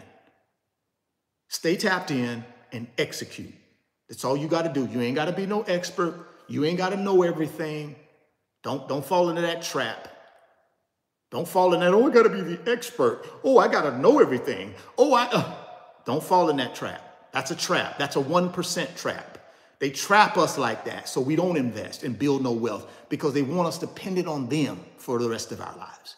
As long as they can keep us dependent on them for the rest of our lives, they got us. You got to understand that, guys. If they can keep us dependent upon them financially for the rest of our lives, they got us. The only way you break out of that is you got to depend on you and your assets, not them, you. And Carrie, you're on your way. So keep doing what you're doing. Keep rocking with me. Stay plugged in. And again, get over there on that Instagram page, follow me, or email me and let me know how you're doing. I appreciate the super chat. We got another super chat from Tahir. I got positions in Chinese stock, 4.3K in Alibaba, and following after that, I have concentrated positions in Apple, Alphabet, and PayPal. Only thing I would tell you to do, in my opinion, I ain't got no problem with Alibaba, right? I ain't got no problem with Alibaba. What I would probably end up doing is I would introduce an ETF or two in that mix, because what I don't want you to be too concentrated in just individual stocks. Remember, we don't want to try to be the expert. Now, I'm not saying you're going to miss on Apple. I don't think you miss on Apple. I don't think you miss on Alphabet. I don't think you miss on PayPal. I don't think you miss on Alibaba. But for me, to reduce the opportunity for these four companies to control all of my financial freedom aspirations, that's not going to work for me. I need to spread that out. I need to go over and get me a broad-based stock market ETF, S&P 500. Now I got the top 500 companies in America, and that's where I hang my hat. And then I go get these individual stocks in a lesser part of the portfolio. Maybe I do 80% up here and I leave 20% for these individual stocks. I don't want to be out here trying to be the expert. I want to be a passive investor, and I want to have something proven. Now, ain't got nothing wrong with your individual choices, but I would introduce a broad-based stock market ETF in there like the S&P. That would be my recommendation to you, Tahir. And then I would, at worst case, I would do 50% of my income in that ETF, 50% in these stocks. At best case, I would do 80% in the ETF, 20% in the stocks. But that's just me, because I'm a more conservative guy. I don't want to be the expert. I don't want all my eggs in one basket. And I know some of you say, well, you're 100% in equities. It's all in one basket. Well, Tahir is trying to get to the pot of gold at the end of the rainbow, and he don't want to be 100 years old before he get there. So yeah, he's going for growth. Ain't got nothing wrong with that. Ain't got nothing wrong with the companies he's chosen for growth. I just think he needs more. I just think he needs more. I think he should be in every sector, every industry. And the broader based stock market gives you every sector, every industry. Right now, he's concentrated in a couple industries. He needs to be in all 11 industries. That's what the S&P 500 gives you. Plus, it gives you the Magnificent Seven. Because I don't see NVIDIA in his little, in your markup here, which, in my opinion, you're missing the big boy right there. If you go back and look at my video from yesterday and go pull up that article that I shared with the folks that was on the live stream yesterday, you put the video on the short list. And that's the only thing I don't see. I don't see NVIDIA on the short list. NVIDIA should be on the list. It should be. So that's my opinion. You do what you got to do. It's your pot of gold at the end of the rainbow effort. I'm just here to be on the team and give you nuggets. At the end of the day, you choose, you pick. All right, just got another super chat from IMPLIXT. Appreciate you. Thank you for allowing me to be a part of the team. I appreciate you giving me the super chat. Thank you so much. That was very nice of you. Thank you. Thank you so much. I appreciate it. So here we go, guys. We're still on this notion of how do I take the $1,000 a month and take this $1,000 a month and grow it? How do I do that? Number one, I need a brokerage account. Right? For those of you that don't have brokerage accounts, I need a brokerage account, right? And like I said, I use Moomoo. Down in the description box, you'll see a link for Moomoo. That basically is telling you they're going to give you 7 free stocks when you put $100 in your brokerage account, just as a thank you for trying their brokerage app. Now, those 7 stocks, if you read through, are not just your regular smegglers. It's not regular smegglers. It's the Magnificent Seven. Apple, Microsoft, Meta, Alphabet, Amazon, Tesla, NVIDIA. They're going to give you 7 of the Magnificent Seven fractional share stocks for just opening up your new Moomoo brokerage account. So if you're interested in that offer, guys, and you're interested in rocking with me, doing what I'm doing, copying my plan, get down in the description box and click on that Moomoo link. Now, how do we do once we open the Moomoo? What do we do with $1,000? Let me tell you what I do with my $1,000. I take my $1,000 and I take $500 of it and I put it in an S&P 500 ETF like SPLG. So I take my $1,000. Once I open my Moomoo account, I put my $1,000 in there because that's what we're dealing with. We got $1,000 in savings. We're starting to build wealth. Well, take my 1,000, I put it in the Moo account. The first thing I do is I get my magnificent 7 fractional shares. They put that in my brokerage account. Now I got the magnificent 7. I'm rolling. Whatever those fractional shares are, whatever it's worth, I don't care. I got the magnificent 7 in there. So boom, I got that. Then I take the 1,000, I take 500 of it, and I put it in an SPLG S&P 500 ETF. S&P 500 ETF. That's what I do with the 500, 50% of it. Oh, do I do that one time, Richard? No, I do that every month. Every month I put $1,000 and I take 500 and I put it in SPLG or some other S&P 500 ETF that tracks the S&P 500. So every month, for how long, Richard? 10 years. Every month I dump the 1,000 in, take 500, put it in an S&P 500 ETF. Well, what else do you do? Okay, now I take $300 of the 1,000. I take $300 and I go find me a tech ETF. Why? Because 3 of the top 5 wealthiest companies in the world are tech companies in the United States. Apple, Microsoft, NVIDIA. That's why. That's why. Apple almost has a $3 billion market cap. NVIDIA has a 1.8. I'm sorry, let me back up. Apple has almost a $3 trillion market cap. Not billion, trillion, right? Like 2.875 trillion. NVIDIA has almost a $2 trillion market cap. 1.87 to be exact. Somebody tell me what Microsoft is in the chat. I can't remember off the top of my head what Microsoft's market cap is, but it's a big boy. So I go take 30% of my $1,000, which is $300, and I dump it into a information technology ETF, something along the lines of FTEC.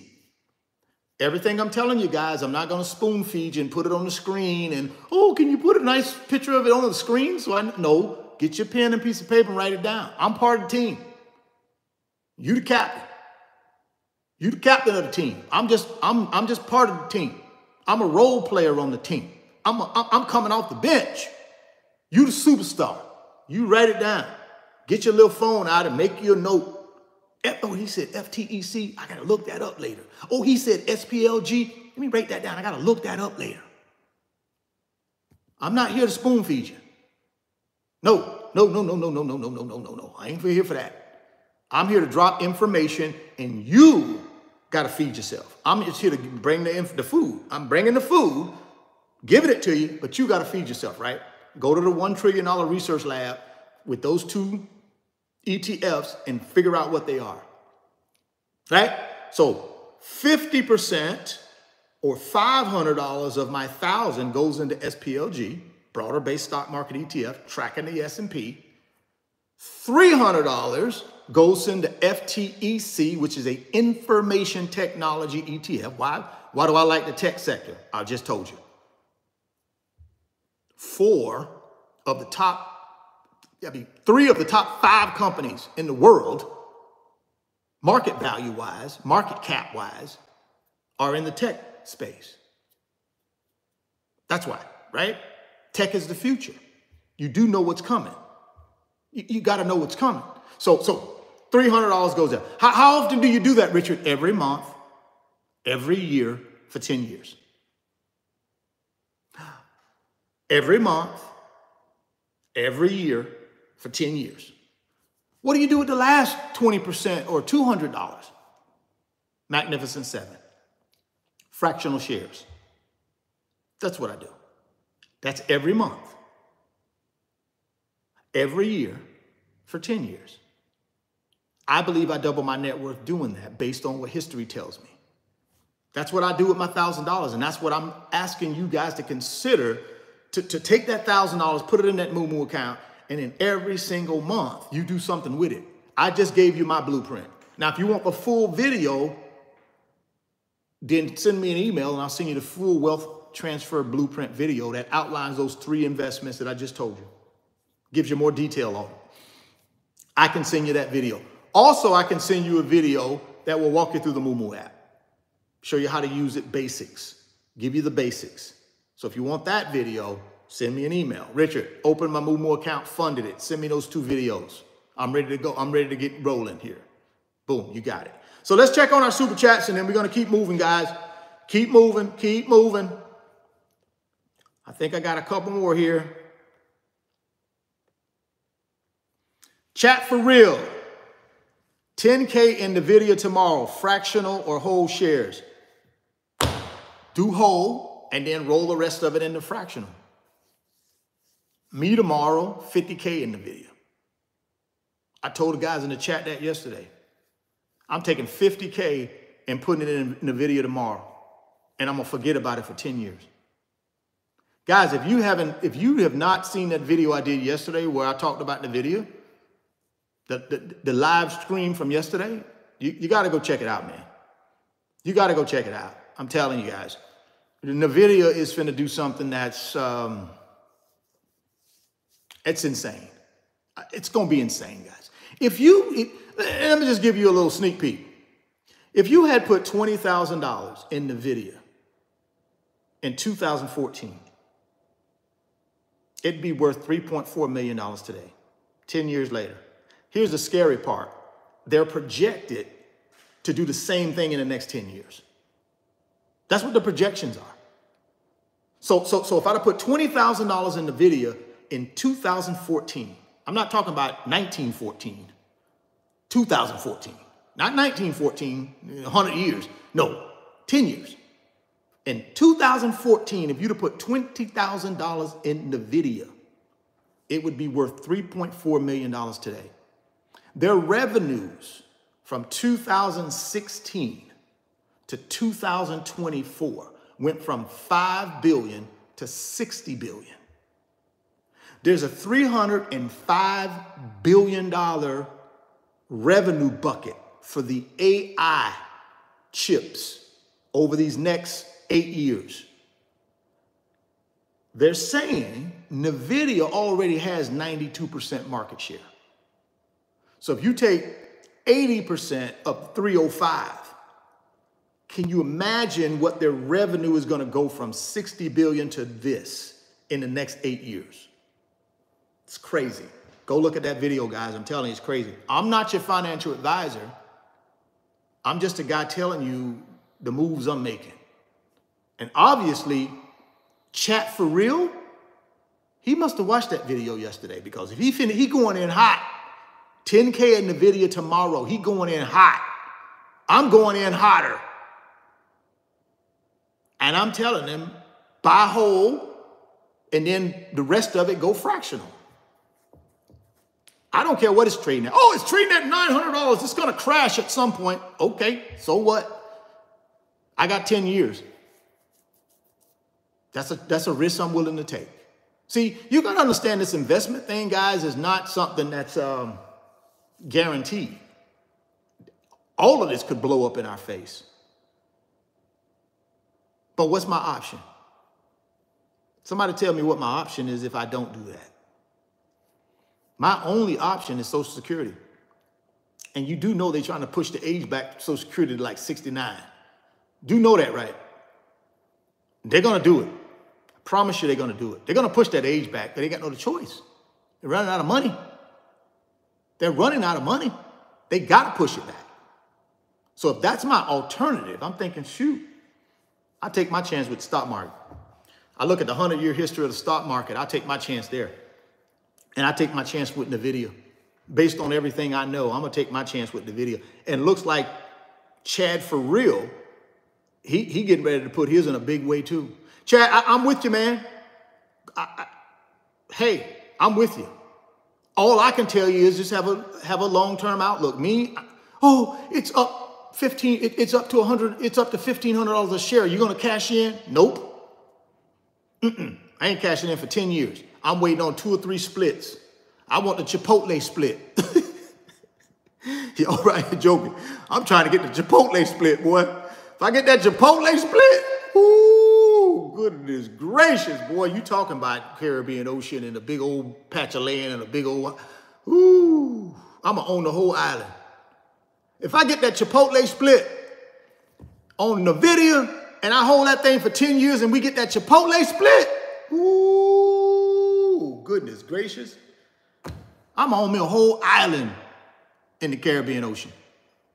It's going to be Richard Fain Island. That's the name of it. Richard Fain Island. And y'all welcome when I get it. If I get that Chipotle split on the video, that 50-1, sit on the sideline if you want to. Go right ahead. Chad, I'm with you. I'm with you, brother. I'm with you. I need that Chipotle split. Boy, if I get that Chipotle, okay. I'm sorry, guys. Let me stop. Let me stop, because I'll go off on the deep end. Trust me. I will go off the deep end. So let me get over that. Let me get back to these super chats. Y'all do know Chipotle for the split 50-1, right? I'm just saying. Okay, let's keep going. Let's see. What we got? We got I am PLIXT. Appreciate the super chat.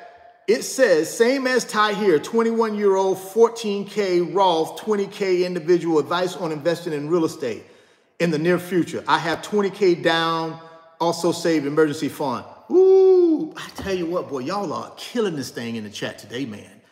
Boy, y'all, I don't, look, I would love to say I'm a small part of that. I hope I am, but y'all killing it in here today. Y'all got these young folk in here killing it. Y'all old folk need to be ashamed if y'all letting these young folk kill like they killing. Y'all right here complaining, oh, I'm 50, I'm 60, well, I can't do it. These young folks killing it. Listen here, man, here's the deal. Number one, and I'm sorry I can't pronounce your name, IMPLLXT. Here's the situation. Kudos on the Roth, kudos on the individual, 20K in individual, advice on investing in real estate. Kudos on the Roth, kudos on the individual. Only thing on the Roth, just like I told Ty here, only thing on the Roth, max it. Max it now. You do 20 years of maxing that thing, man. Let me, I digress, but give me a second, guys. I got to do this for my guy. I got to do this. I got to do this. I got to do this for him. I just want him to know the power. This for you as well, Ty here. This is for Ty here and T. I'm just going to call you T because that other stuff in front of you, I don't know what that is. So I'm going to call you T. Here it is, guys. Here it is. This is the power I'm trying to tell you now. Listen here. Listen here, Ty here and T. You max that Roth for 20 years. You're going to have $350,000 in that Roth. And guess what? Tax-free. So when you're 59 and a half, tax-free. And then what you're going to do is when you get it there, just let it ride. Because you won't be 59 and a half. You'll still be a young person. Let's say you're 45, or 40, 42, whatever. Let that thing ride and keep compounding. Let it ride and keep compounding. Here's the thing. Not just 20 years. Let's say you're 25 and you can't touch this money till you're 60. Right? That's 35 years, right? I ain't wrong in that, right? That's 35 years maxing that Roth. At 25 years, if you start now, you already done started, but just stick in there. Max it for 25 years, guys. Max it. You got 1.3 million in your Roth, tax-free. 1.3 million. Ty here, 1.3 million T. That's why I'm telling you, max that thing until you're 60. I know it's a long time, but trust me on this. At an 8% rate of return, you max this thing over the next 35 years, you're at 1.3 million. If you get a 10% return over that time period, oh, you'll never get that. S&P done that, guys. It's already done it. You got over $2 million in your Roth. Come on, guys. $7,300 a year for the next 35 years. $7,300 a year for the next 35 years. Ty here and T. Because y'all the two young guys that stepped up. I'm thanking you guys. I'm hoping, whatever, you know what I'm saying? I'm calling you guys. Y'all know I use that sort of interchangeable. You got $2 million just in the Roth, not even in anything else you're doing, not in the taxable, not in your real estate portfolio. That's just the Roth. You'll have $2 million in the Roth. I don't care if it's 7,000, 7,300, it doesn't matter. Who cares? One of the two, right? Who cares? All right. Okay. Let's go back and recalculate because we got somebody in here. It ain't 73, it's 7. Okay, let's do 7. How about that? We don't want to mislead nobody. 1.9 million. Okay. You still got 1.9 million. So $7,000 a year. But what they ain't telling you is when you get to be my age, 50 and older, you get to add an additional 1,000. And they keep increasing it every couple of years. So you're going to have more than 2 million in there. You're going to have more. My only regret, not my only regret, but one of my regrets is I didn't start at Tahir's age or T's age. Don't you know, if I would have known the information I know right now, when I was 21, 18, I'd have probably $25 million right now. I ain't gonna even lie to you. I had about 25 million. If I would have started that. So that's my game plan for you. Make sure you max out that Roth and do it until you're 59 and a half, 60. And you're gonna have a couple $1 million. That's for both of y'all. Just get that $7 grand, come hell or high water, put that $7 grand in that Roth every year till you're 60. And you're gonna have $2 million in the Roth or more, just in the Roth. And it's all tax-free. You never pay taxes on it. That's all you gotta do. All right, let's move on to your next part of your question, and we're gonna move on. Advice, okay, on real estate investing. As I started the beginning of the chat, and I know maybe you wasn't here, I said at the beginning of the chat, when it comes to real estate investing, I'm not talking about buying a piece of real estate and I'm gonna live in it and it's my dream house and, no. I'm not talking about that kind of real estate. I would not buy real estate for that purpose. Not now, no. But for investment purpose, where you're gonna put a tenant in that sucker, now is the right time, in my opinion. And here's my rationale. Rates are high, but prices are still high. What do you think gonna happen to prices when rates come down? If they're high today and rates are high, when you got less competition, less demand, and prices are still high, what do you think gonna happen when rates come down to real estate prices? What do you think gonna happen? Anybody in the chat chime in? Prices are high now, rates are high. Rates come down, what are you gonna think is gonna happen to demand and to competition? It's gonna go up. It's gonna go up. Rates are high today, prices are high today. Rates come down, introduces more competition, more demand. We already got a limited supply of inventory. What do you think is going to happen to that in prices? It's going to go up, guys. Them rates mess around and come down to 5% and we don't increase the inventory. Prices going up. So here's what I've been telling my real estate investor people. Start looking now. See, what you got to understand is these sellers that are on the market right now, they've been on the market for a while. How do you know that, Richard? I'm one of them. I've been trying to sell one of my properties. Been on the market for 120 days. Got a little bit of landlord fatigue. Got a little bit of seller fatigue. Right deal come along, I'm getting out of that thing. Long as it's reasonable. It ain't got to be the purchase price. It ain't got to be the asking price. I'm ready to get out of this thing. You think I'm the only one? There's plenty of them out there. That's why I'm telling you, for guys and gals who are already bankable, down payment money, verifiable source of income, good credit, and you're looking for rental properties, I don't know why you would wait for rates to come down. The price is going to go up. Y'all better learn something about how this economy works, man. Y'all better learn something about supply and demand. You better get yourself over there to the $1 trillion research lab and learn about supply versus demand. I'm telling you, rates are already up and prices are up. What do you think going to happen to prices when rates come down and more demand enters the market?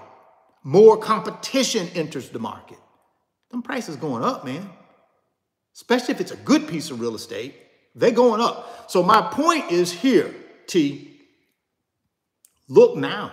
Go get you a really good real estate agent that has an expertise in real estate investing. Don't just go get no regular schmegler. Go get you one that has proven experience in bird dogging real estate properties, 1 to 4 family residences for rental. Go get you one of them who has a proven track record. Tell that person what you're trying to get accomplished. Now, your part you got to do to be ready, you need to go get pre-approved. Go to your local credit union. Go to your local community bank.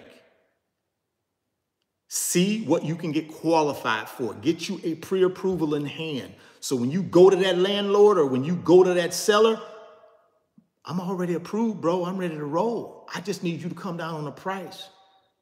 They're going to come down on the price. But you got to go in ready. You got to go in pre-approved up. You got to go in knowing exactly what you're trying to get accomplished. Go get it right now.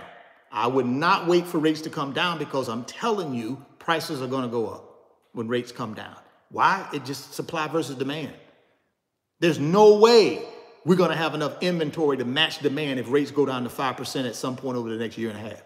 If rates go down to 5%, guys, I'm telling you, prices are going to go up. We're just not going to have enough supply to meet the demand. You know how many people out here want to buy a home? They want to get into a home, and the only thing they're waiting on is rates to come down. That's the only thing.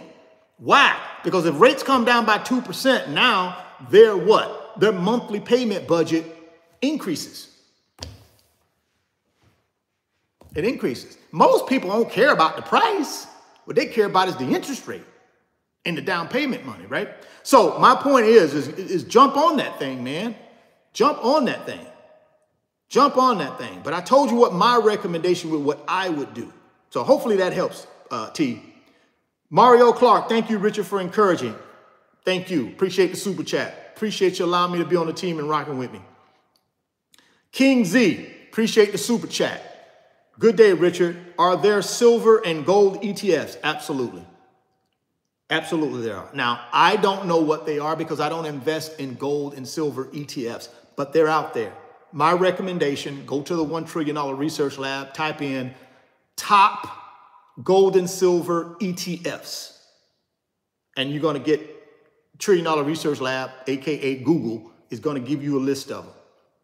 And then all you got to do is go take a look at them and see which ones make sense to you. What am I looking for, Richard? Well, you're looking for 3 things. When you're buying ETFs that track any sector or track any index or track any, well, the sector would be the gold and silver sector, right? So here are the 3 things you want to look for, in my opinion, King Z. First thing you want to look at is performance, right? Let's say I pull 3 ETFs that are specific to the gold and silver sector.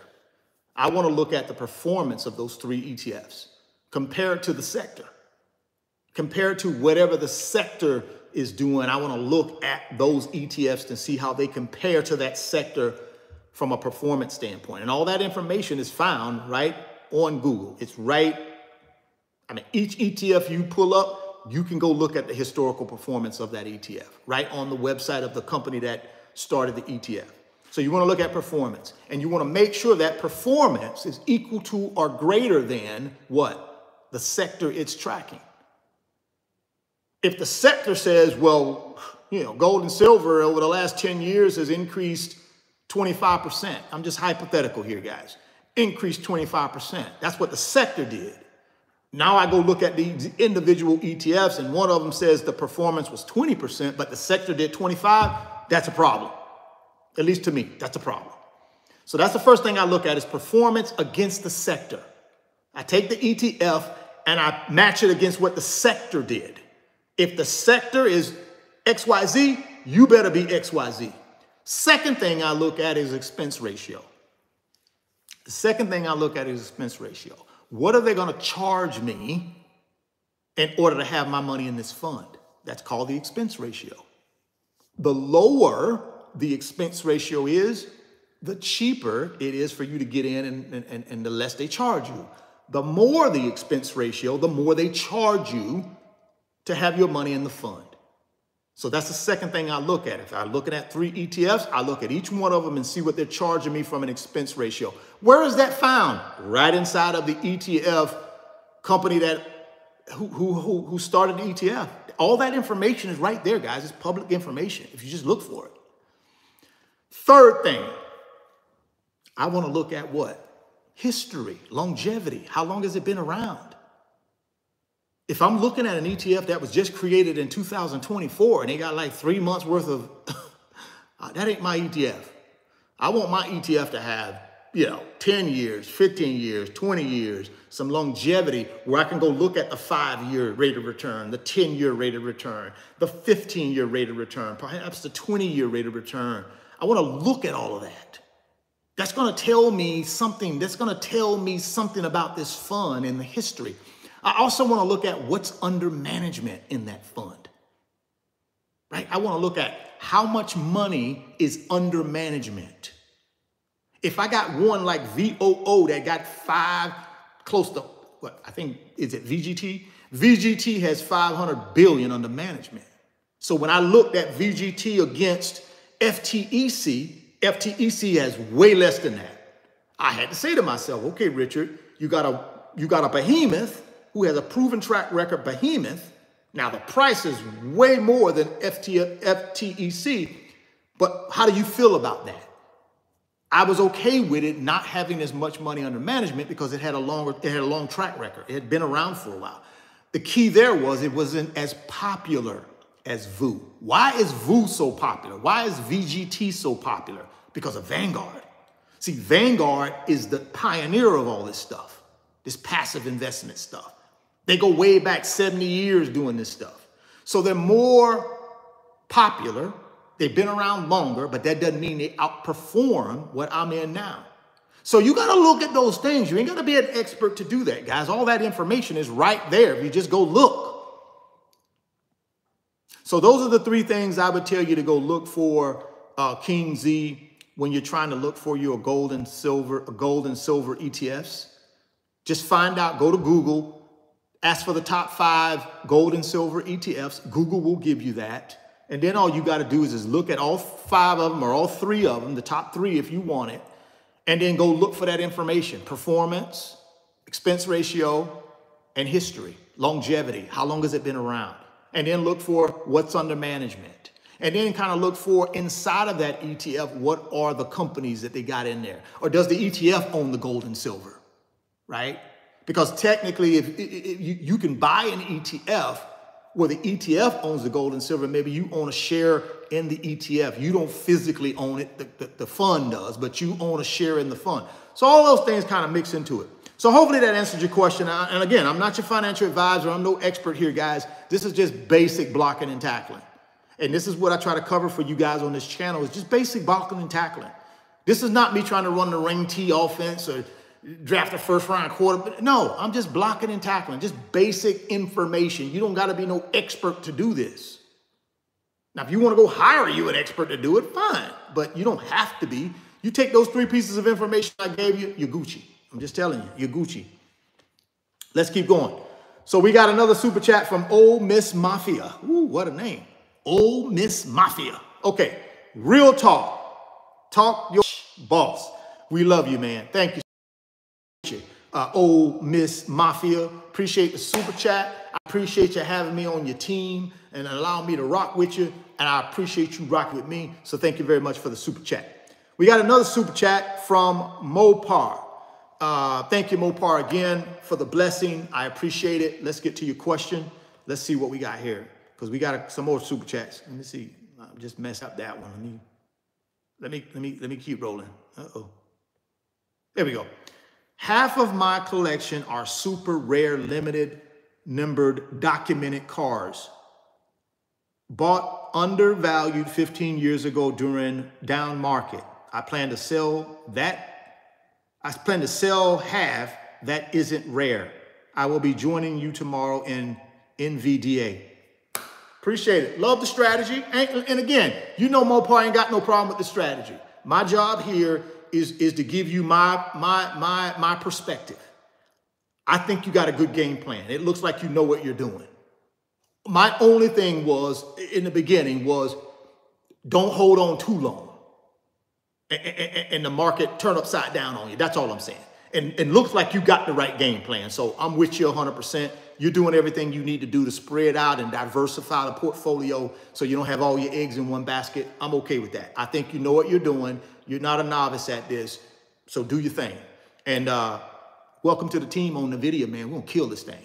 Now, I'm going to be in this thing for 10 years, but we're going to kill it. So welcome to the team on this NVIDIA thing. We're gonna be rolling with tomorrow, man. We're gonna kill this thing. We're gonna kill this thing. All right, we got Mario Clark. Appreciate the super chat, Mario. Thank you. 50% of my income in the market. Woo. Awesome, man. Awesome. Awesome. I love it. I love it. I love it. As long as you got that 10-year, 15-year window, I love it. Or whatever your window is. That's up to you. My window is 10 years, but you got your own window. I just love you're in the market. See, I love when people are in the market and not trying to time the market. He's just in the market every single day, 365, you're in the market, not trying to time it. I love that. So good job on that one. Let's move on. Mario, again, I do have a Roth and 401k. Even better. Right? Even better. See, guys, let me tell you a little secret. This Roth IRA thing, please take advantage of that. Now I got some income limitations associated with it, so talk to a CPA and find out. But if you're under the income limitations, I'm not sure why more people don't do Roth IRAs. You guys got to understand, this is money you've already been taxed on, but it grows tax-free. Remember that I just a couple minutes ago gave you that scenario for T and for Tahir, two young fellas or young people, right? And guess what? If they do that $7,000, guys, for the next 35 years, and I know some of y'all, he ain't got 35 years. Listen, get over it. Get over it. You're young. If you're young enough and you can do it for the 35 years, do it. So what? You got to do it from 25 to 60. So what? It ain't all of your money. It's just $7,000. Just put it in there until you're 60. You're going to have $2 million in there. If you put it in the right thing, S&P 500 broad-based stock market ETF, you're going to have $2 million. Who at 25 years old can't just delay gratification on $7 grand for 35 years? Who can't do that? Do it. Now, if you get in you're stuck between a rock and a hard place, anytime in that 35 years, you get stuck between a rock and a hard place, guess what? You can go to that Roth IRA. You can take out the principal that you put in for free. No problem. No penalties, no nothing. The only thing you can't touch is the growth. So I'm 25 years old, and for 15 years, I'm putting my 7K in. I get to 40 years old, I hit a bump in the road. I hit a financial bump in the road. I need 50 grand. I can go to my Roth IRA and take my 50 grand that I put in already, that I've already paid taxes on. There's no penalty for that. I can go take 50 grand because I've already put 50 grand in that they've taxed me for already. That's why it's called a post-tax retirement account. I've already been taxed on the money that I put in. What I can't touch without getting a penalty is the growth. So it's still sort of like a quasi-emergency fund if you need it. We don't want to use it for that, but you can get at the principal that you put in without getting any penalties. So keep that in mind. But if I'm a young person, even if I'm a middle-aged person, I started doing my Roth at, I want to say, shoot, I had to be close to 40. And right now, mine is doing great. I put $8,000 a year in it because I'm over 50 years old. So I get to put $8,000 a year in that thing, and I'm going to do it till I don't know, till they stop me from doing it. I don't know what the guidelines on how long you can put it in. But until I reach that guideline, I'm going to put that 8 grand in every year, because who knows? What if I live till I'm 80? What if I live till I'm 85? And Lord's will, I will if I'm healthy. You know how big that thing going to be. You know how big that Roth IRA going to be when I'm like, and you know something? As long as they allow me to put it in, I'm going to put it in. And guess what? It passes on to my kids when I leave this place. That's really why I'm doing it. I don't never really plan on touching it. Honestly. So you don't have to be very young to do it. It helps if you start younger because it's so massive. By the time you're 60, it'd be so massive. But if you start at 40, 45, whatever, it's still tax-free growth. Jump on it. Talk to your CPA and jump on it. Talk to your CPA and jump on it. We got another super chat from Basil Champ. Basil, appreciate you rocking with me. I know you've been rocking with me for a minute, so thank you so much for allowing me to be a part of the team. Let's get to your super chat question. What do you think about an ETF that tracks the international stock market? I don't think nothing. Again, what did I say? Pass through those 3 gates, right? I don't care what ETF it is, guys, whatever you like. Me, I'm not an international stock guy. I'm a United States guy. I ain't investing in no company that ain't United States, born out of the United States. Now, they may have international offices. They may manufacture stuff in China, but they're still a United States company. They domiciled here. That's all I invest in. I ain't got nothing wrong with international stocks. They just need to pass through those 3 gates. Performance, expense ratio, history. And how much money do they got under management? Pass through those 4 gates.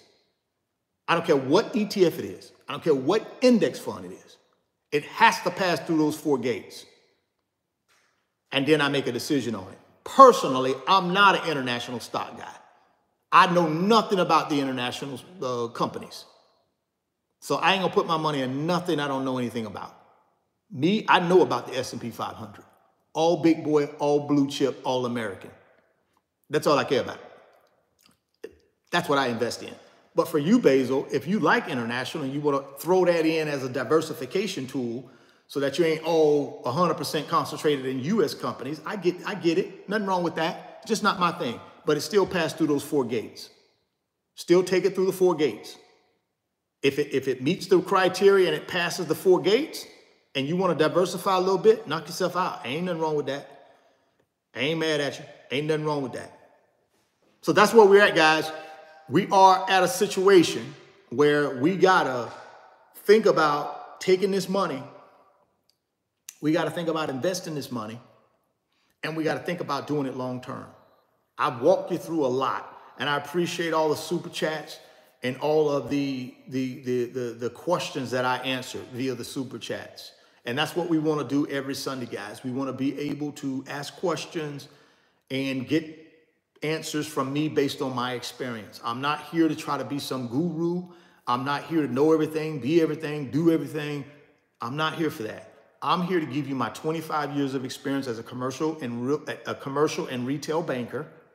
And I'm also here to give you my 25 years of experience as a residential real estate investor for income and my experience building side hustles, building businesses, invested in the stock market for over 20 plus years on my own, all self-directed, invested in nothing but big boy blue chip.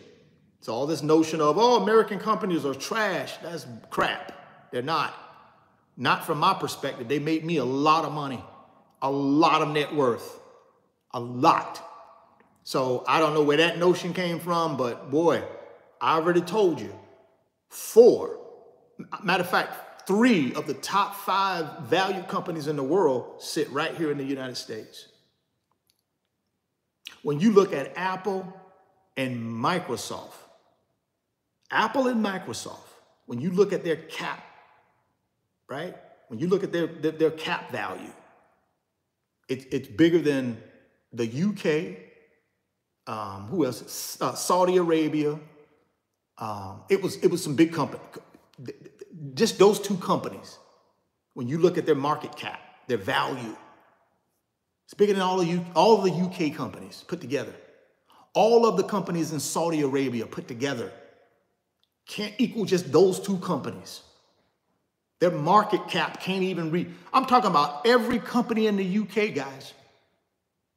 You take every company in the UK, put them all together, market cap, they don't even beat Microsoft and Apple. Let alone you throw NVIDIA in there, it's off the charts. The only countries out there that will beat that, I'm talking about big boy countries, when you put all of their companies together, China, Japan. Those are two of them that will beat them when you put all their companies together. But all these other little countries running around here, just those two U.S. companies alone, well, you stack up every company in the UK, market cap is higher. Every company in Saudi Arabia, market cap is higher from our two companies. So for me, come on, man, that's a no-brainer. It's a no-brainer. I keep telling y'all, this ain't rocket science. It's a no-brainer. No-brainer. No-brainer. Okay, let's get to the rest of these super chats. We got one from Kiefer. Appreciate the super chat, Kiefer. Let's get to your question. Hey, boss, if I have 100K in an S&P ETF, should I be selling 75 a year and put in a Roth as it is taxable event now? Here's what you do. Go get you a CPA. This is what I recommend. See, I don't recommend us taking advice like that for that type of complicated situation from people on YouTube. I don't believe in it. I don't believe in people giving for me to sit up here and tell you what I can't do that. Here's my recommendation though. I would sit down with my CPA and I would say, hey, here's what I want to do. And I know a lot of people call it like a backdoor, Roth IRA, all that. I can't advise you on that because that's outside of the scope of what I do. When I have questions like that, I just go to my CPA. Hey, Van, here's the situation. This is what I'm trying to get accomplished. How can I do this? And I lean on an expert, a proven track record expert to give me that advice. I can't give you advice on that. So I love the thought though, and I know the road you're going down, and I certainly would do it if I'm able to. I'm with you. I'm with you because, so here's the thing. You pay a little bit of tax right now, but you get that money over, the gain you're going to get long-term is going to way surpass the little taxes you paid on it. And you do that like once a year or so. So again, I'm not going to get into all of that. Go talk to your CPA, but I'm with you. I'm 100% rocking with you. If you can make that work, do it. But don't listen to none of these people in the chat or any of these people in the comments. Go talk to your CPA that you can sit down with and walk through your situation and make sure these people get you on the right path. That's what I would do. That's my recommendation to you, Kiefer. But appreciate the super chat and I appreciate the question. Let's move on to Eduardo. Thank you, Eduardo, for the super chat. I appreciate it. Seeking advice. Upside down on my truck about 10K, but currently using it for Uber XL and it's my only income. That's a good one, Eduardo. Upside down 10K. Now, here's what I would be asking. If you're driving for Uber, let me ask you, is it an asset or is it a liability? And here's where I'm going. Does it put money in your pocket or does it take money out of your pocket? See, the way I look at assets, assets put money in my pocket. I might be upside down on an asset, but if it's putting more money in my pocket than it's taking out of my pocket, then it's an asset, and I just ride it till the wheels fall off of it. As long as it's producing income sufficient enough to cover the payment, to cover my expenses, and put money in my pocket. I don't pay it off. I don't do anything. I just keep driving it till I put 500,000 miles on it. All Uber miles. And at some point, when I look at the revenue it generated, that little $10,000 being upside down is going to be insignificant. Now, on the flip side, if you say, no, it's really taking money out of my pocket. Every month it's costing me more to own this car than I'm making on Uber. Then at that point, yeah, I'd get rid of it some kind of way. I'd do something. Or I got to increase the revenue on the car. I got to take on more Uber days or Uber hours, or maybe I have some Uber days and I have some DoorDash days. Maybe I start also getting me a little side business where I'm delivering packages to people. But for whatever I do with that car, I'm gonna drive it into the ground, 500,000 miles of something to make money. That's what I would do. So you got to figure out which side of that coin you land on. I wouldn't worry about it being upside down in it. If it's generating enough income to satisfy everything, I wouldn't worry about it. Who cares? I'm gonna drive it 500,000 miles. I'm gonna drive it till the doors fall off of it. So as long as my income supersedes my expenses on the car, I'm Gucci. What am I worried about that for? I ain't gonna worry about it. I'm gonna keep making money. I'm gonna do everything I can for 500,000 miles until the engine fall out of it. That way, when I look back on this situation, I'm gonna say, well, okay, shoot, I made $250,000. Yeah, I was $10,000 upside down, but I drove this thing for 5 years and put 500,000 miles on it and made me 200,000. I'm okay. That's what you got to do. Don't worry about being upside down, guys, if it's making money and the money that it's making is paying all the bills. Don't worry about that. Only time you need to worry about that if it's upside down and it ain't making no income, then I do everything I can in my power to get rid of it. So hopefully that answers your question, Eduardo. That's my take on it. That's my take. So hopefully that, like I said, it answers your question. Let's get the rest of these super chats. Mario Clark. Hey, Richard, what you think of SMCI stock? I don't even know what that is, but I'm going to look it up on the $1 Trillion Research Lab. I have no idea what that is. I keep telling y'all be asking me stuff like this, man. I don't know about all these stocks. Y'all know what I know about because that's what I talk about. If I knew anything about it, I'd be talking about it. I don't know anything about any of these stocks because guys, you got to understand, I'm not a stock picker.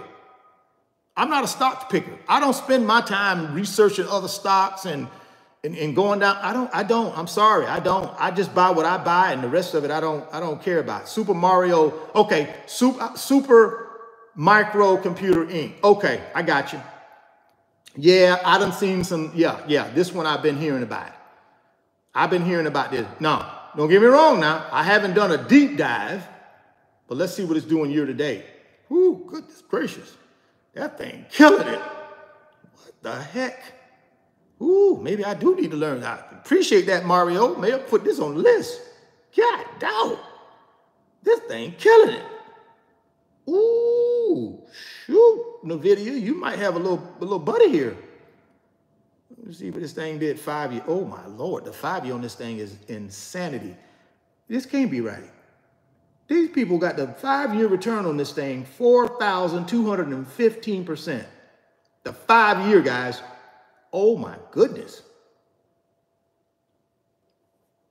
Ooh. They got this thing since 10,445% return.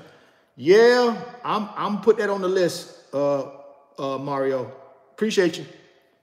Let me screenshot this thing. Oh boy, I got to put this on the list. I don't know what's going on, but I'm going to find out. I'm going to get me some of the back end, I guess. Probably can't get in on the front end, but I'm going to get in on the back end if it's worth it. I'm going to do me a little homework on this one. Woo! Mario, let me tell you, brother. That thing a monster. That's a monster right there, boy. I don't know the whole backdrop, but the little bit of information I just looked at on the $1 Trillion Research Lab. Boy, I might have to put me a little something in that. Woo! I ain't mad at you, Mario. I ain't mad at you, brother. I ain't mad at you. Thumbs up on that there. That's a thumbs up. That thing had 10,000% rate of return. Ooh, good Lord. I got to do just a teeny weeny bit of deep diving. But boy, that might be on the list for tomorrow. Ooh, goodness gracious. This afternoon, I got to do a little deep dive. I ain't going to go 50 on it, but I might go 10. Boy, I might go 10. Ooh, Lord. Ooh, and here's the crazy thing, Mario. This thing ain't even exploded yet. This whole AI thing, it ain't even exploded yet. I already told y'all. They're saying over the next, I think they said the next, oh, I know what they said, 2030. They said from right now to 2030, the AI chips industry is going to generate $305 billion.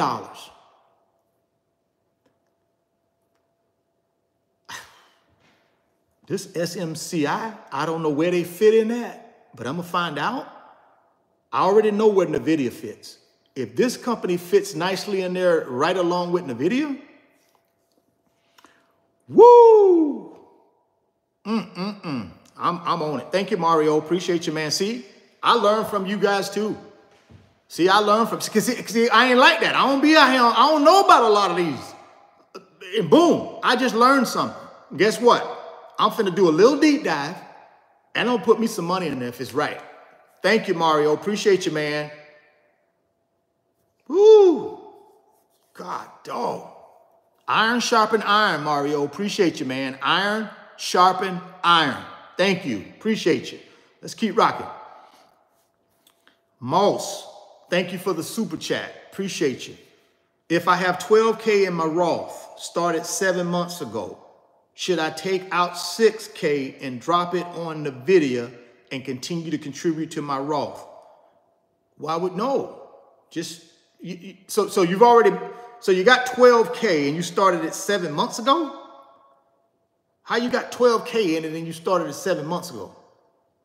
I mean, you know, there's some limitations on how much you can put in there. Now, maybe you got something I don't know. If you're under 50, I think you only get to put $7,000 in the thing, but maybe you're over 50. Maybe, I don't know. Whatever, however you got it in there, good for you. But my thing is, I would just go in my Roth and whatever I got invested in that Roth, inside of the Roth, you can sell it and then just rebuy NVIDIA if you want. Yeah, you see, you got the Roth IRA, guys, is just a shell. But you got investments inside of that Roth IRA.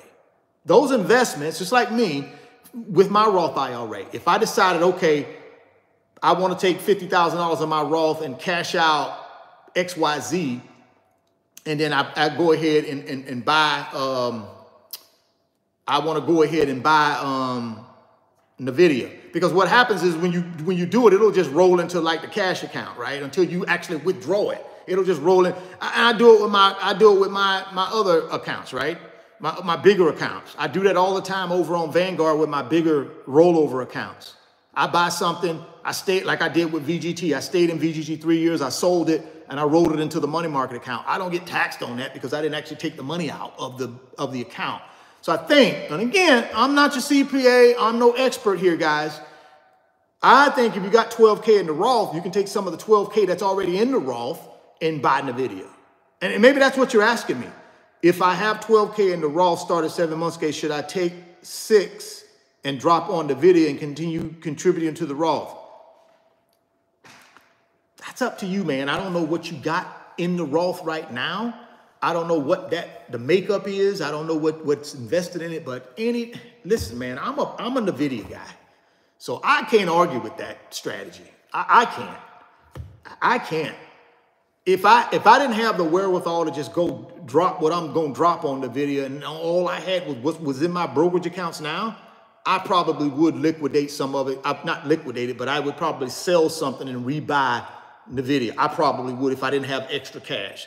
I got extra cash, so I don't have to disrupt anything I got. I just go take some of my reserve cash and just go ahead and buy, right? So my thing is, it's hard to beat NVIDIA, man. I believe in the next 10 years, NVIDIA is going to be a monster, I think. So if it was me, and again, this is just me, guys. I'm not giving you advice here. If it was me, and I could take some money and diversify a little bit and put it in NVIDIA and then just keep on contributing, that's what I probably would do. But that's me. You got to look at your situation, Moss, and figure that out for yourself. But talk with your CPA, talk with your person that actually set up the Roth for you. But I ain't mad at you if you did that. I think NVIDIA is a winner, but that's just my opinion. I think it's a winner, though. Eduardo,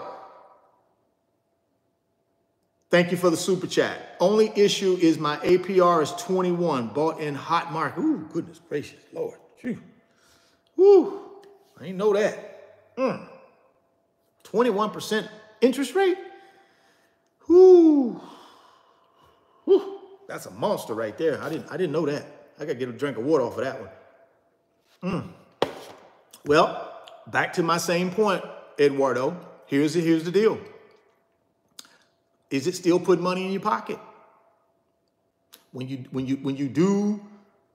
look at the revenue from the car compared to the expense, is there a net profit?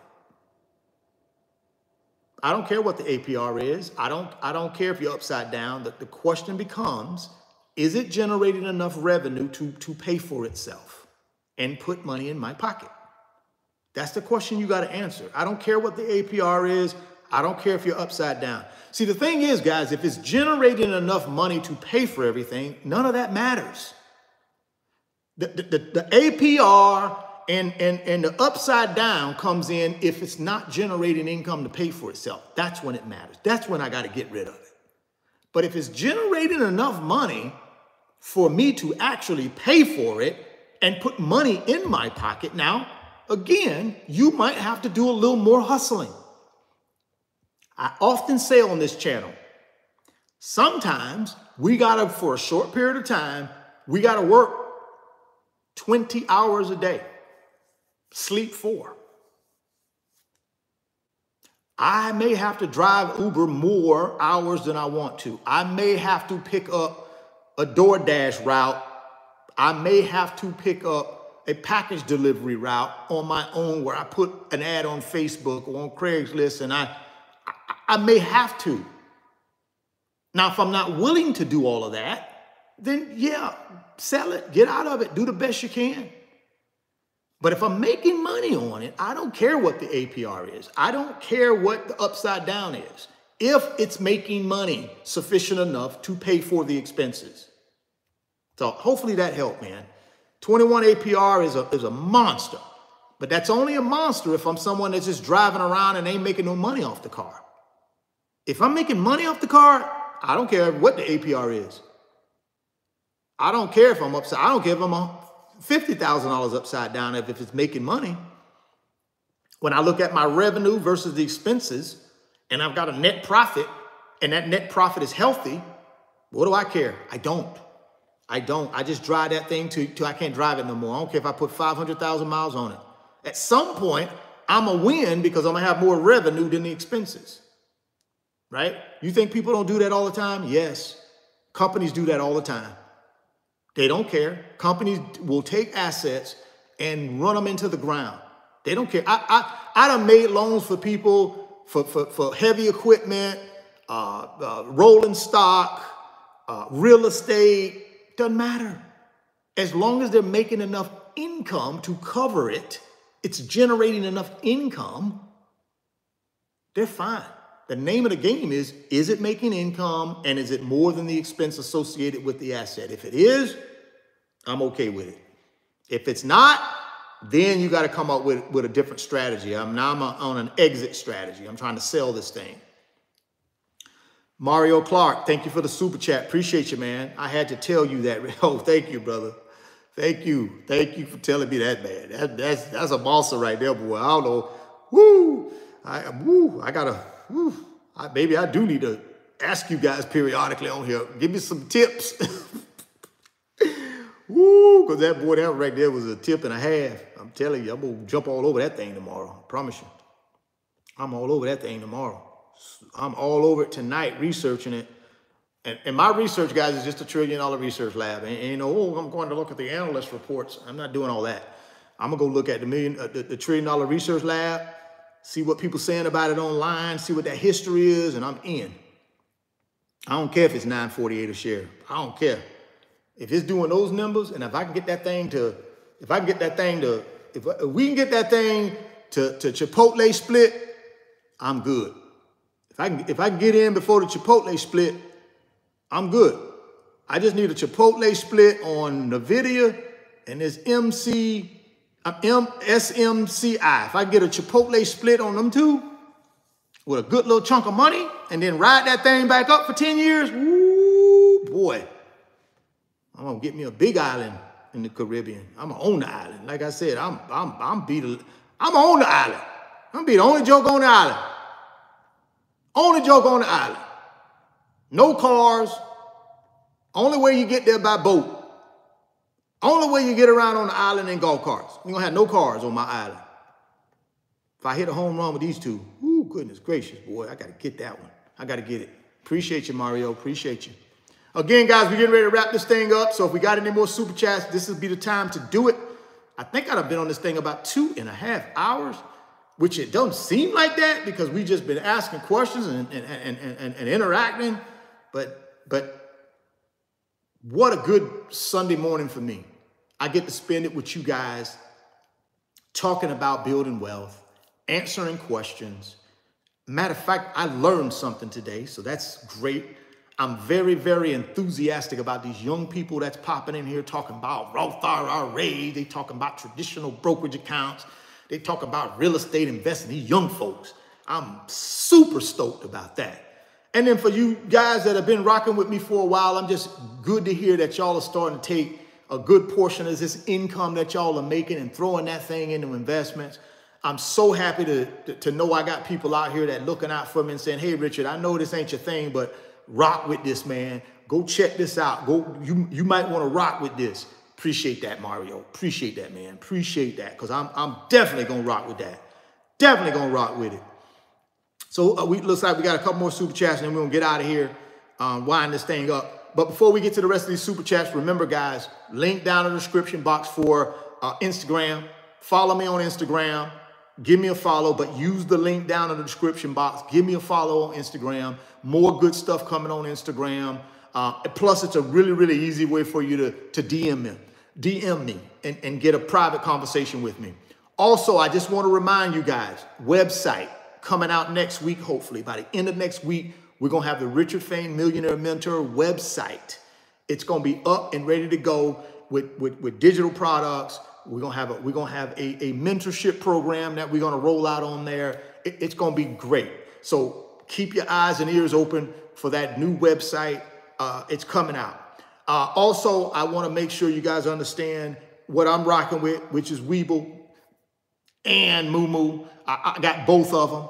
Both of them are down in the description box. Moo is my primary. Webull is my secondary. Both of them are down in the description box. If you want to try out both of them, feel free to. They're both giving you free stocks.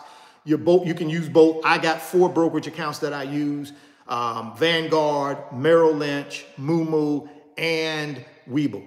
But Moo is my primary. So that's the first one in the link down in the description box. They're going to give you 7 free stocks. They're going to be Magnificent 7 fractional shares. So if you want the Magnificent 7, y'all have heard me talk about that 100 times.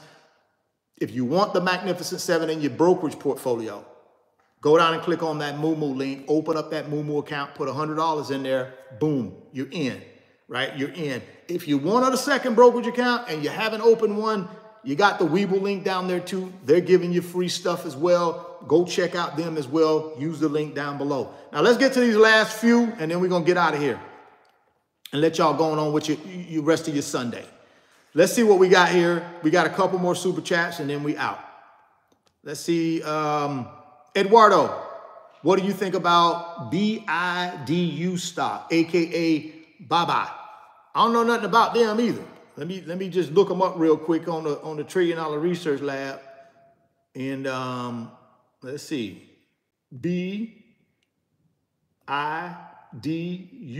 Never heard of them, but let's check them out.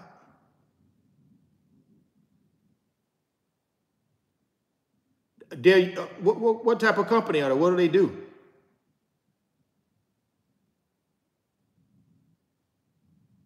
No, they ain't gonna do it for me. They ain't gonna do it for me. They ain't gonna do it for me. Because when I put in a 5-year return, they got a negative 48%. That ain't gonna do it. No, I can't rock with them now. That might be right for you, but even their 1 year is a negative 23.39. No. Too much. Ain't enough jump off the page at me on that one. I need some jump off the page at me if I'm gonna get excited about it. That didn't jump off the page. They got a lot of red over there. Not a high stock price, but I don't know much about the company, but it ain't my thing. It scared me. It didn't excite me. I got scared when I looked at it. I didn't get excited. So I'm sorry, Eduardo, on that one. When I looked at that SM, whatever the one Mario sent me, when I looked at that thing almost that thing kissed me, boop, right there on the cheek. This one here, it tried to hit me. It tried to swing at me. I can't do anything with that one. So, but you can, ain't my cup of tea. So let's move on. Let's see what else we got here, and then we out of here. Hey, I appreciate that positive lifestyle. Yeah, thank you. I appreciate the congratulations on the website. It's going to be dope. You guys know you got to get over there and check it out once I get that thing up and running. And I hope to have it. My daughter's working on the last little touches. I got to send her some stuff this afternoon. Once I send her a little bit of stuff, she's going to go ahead and lock that thing up. It ain't going to be, it's a working website. So we're going to be tweaking it, changing it. Once I get some suggestions from you guys, I'm sure once you get in there, you'll say, hey, Richard, what about this? Hey, why not add this? How about this? And that'll continue to evolve the website. But for right now, what we're going to have on there, I think is pretty cool, right? We're going to have some digital products that's going to actually, teach you, right? In depth. Not my strong suit where I want to go all of that. These digital products are going to go in depth. So if someone needs credit card restoration or credit card repair, I got a whole thing in there that's going to walk you through step by step what you need to do. That's not my thing. I don't want to be on video trying to go through all this. I'd rather give you information that you own, that you can go back to, that's all spelled out. It's right there what you need to do. So that's the kind of stuff that's going to be on there. We're going to give you real estate 101. We're going to give you stock market investing 101. We're going to give you index funds 101. We're going to give you credit repair 101. We're just going to give you how to start a business and grow that business 101. Just that detailed, in-depth, something that I don't go into a whole bunch on the YouTube channel because it's just not my forte. I just prefer to give you just the high level stuff, and then I want you to go out and do the work for all the rest of it. That's kind of how I do on the YouTube channel. But the website is going to help do all that work for you because it's going to have that in there. So be on the lookout for that. And then I'm telling you, we're going to change the game with the mentoring section though, because that's going to be exclusive. It's going to be a few of y'all where y'all going to have access to me every single week, not live stream format like we do on the YouTube videos. This is going to be just a select group of us. I don't know, maybe 50, 100 of us just on there every week talking about cash flow, talking about businesses, talking about whatever you guys need to talk about. And matter of fact, even y'all can give me homework. Hey, Richard, this is what I want you to talk about next week. Think about this. Give me that homework. I'll prepare for a week and then I'll come back and give you my opinion on it. That's the kind of stuff we're going to be doing in the membership, right? We're going to be doing that. Plus, in the membership, we're going to be doing meetups where I'm going to be coming to different cities, small group of people, though. I'm not trying to be some Grant Cardone where I got 10,000 people in there. I'm talking about small, intimate groups of people where we're going to actually go out and look at real estate. It's going to be a lot of good stuff. I'm going to actually bring CPAs on the mentorship live streams. I'm going to have all types of people coming on. I'm going to have Coach Prime on there with me, but all of that's going to be through the website. None of this YouTube stuff and it's not putting it on YouTube. It's going to be all exclusive on the website. And I know a lot of people, guys. I mean, I know a lot of people, a lot of business people, a lot of athletes, a lot of entrepreneurs. I just know a lot of people that I'm going to have from all walks of life that will be a part of the live streams that are going to be on the mentorship. So be on the lookout for that next week coming. And then, of course, I'll be more than available to answer any questions that people might have. So, well, guys, I appreciate you. Let's see what I got here. I got a couple left, and then we're going to get out of here. Let's see what we got here. MPR_Will. Check out SH. Check out SMH. We'll screenshot that, and we'll check that one out as well. Let me just screenshot that one. So that way I have it. Okay, I got that one screenshotted. MPR, thank you for the suggestion. Let's see what else we got here. How can I access the $1 trillion research lab? That's Google, man. Just go to Google. That's the $1 trillion research lab. That's Google. Just go to Google. That is the $1 trillion research lab. All right, Google. Just go to Google, use that search bar up top, type in anything you want, and boom. Google does all the research for you. It's the $1 trillion research lab. So go ahead and access that. Well, guys, appreciate you. Appreciate you walking with me. Y'all been so gracious this morning. I love this 2.5 hours we got to spend together. Do me a favor. If you know somebody that might want to take a look at this, send them the video. It'll be in video format here in a few minutes once we get out of the live. So send it to somebody that you think would appreciate it. And I would appreciate it. Again, I appreciate all of you guys allowing me to be a part of your team, allowing me to be able to express myself, be who I am. I appreciate that because a lot of YouTubers can't just be themselves on here. They feel like they got to be something else, whatever the algorithm want them to be. I don't know, but y'all know me. I'm just who I am. I give it to you exactly the way I am in real life. I'm giving it to you right here. I ain't sugarcoat nothing, right? And I appreciate y'all allowing me to be able to do that, just to be me, just to be my authentic self. So I appreciate you guys for rocking with me. I appreciate you guys for believing in me. It's been 4 years we've been doing this thing, and it's continuing to grow.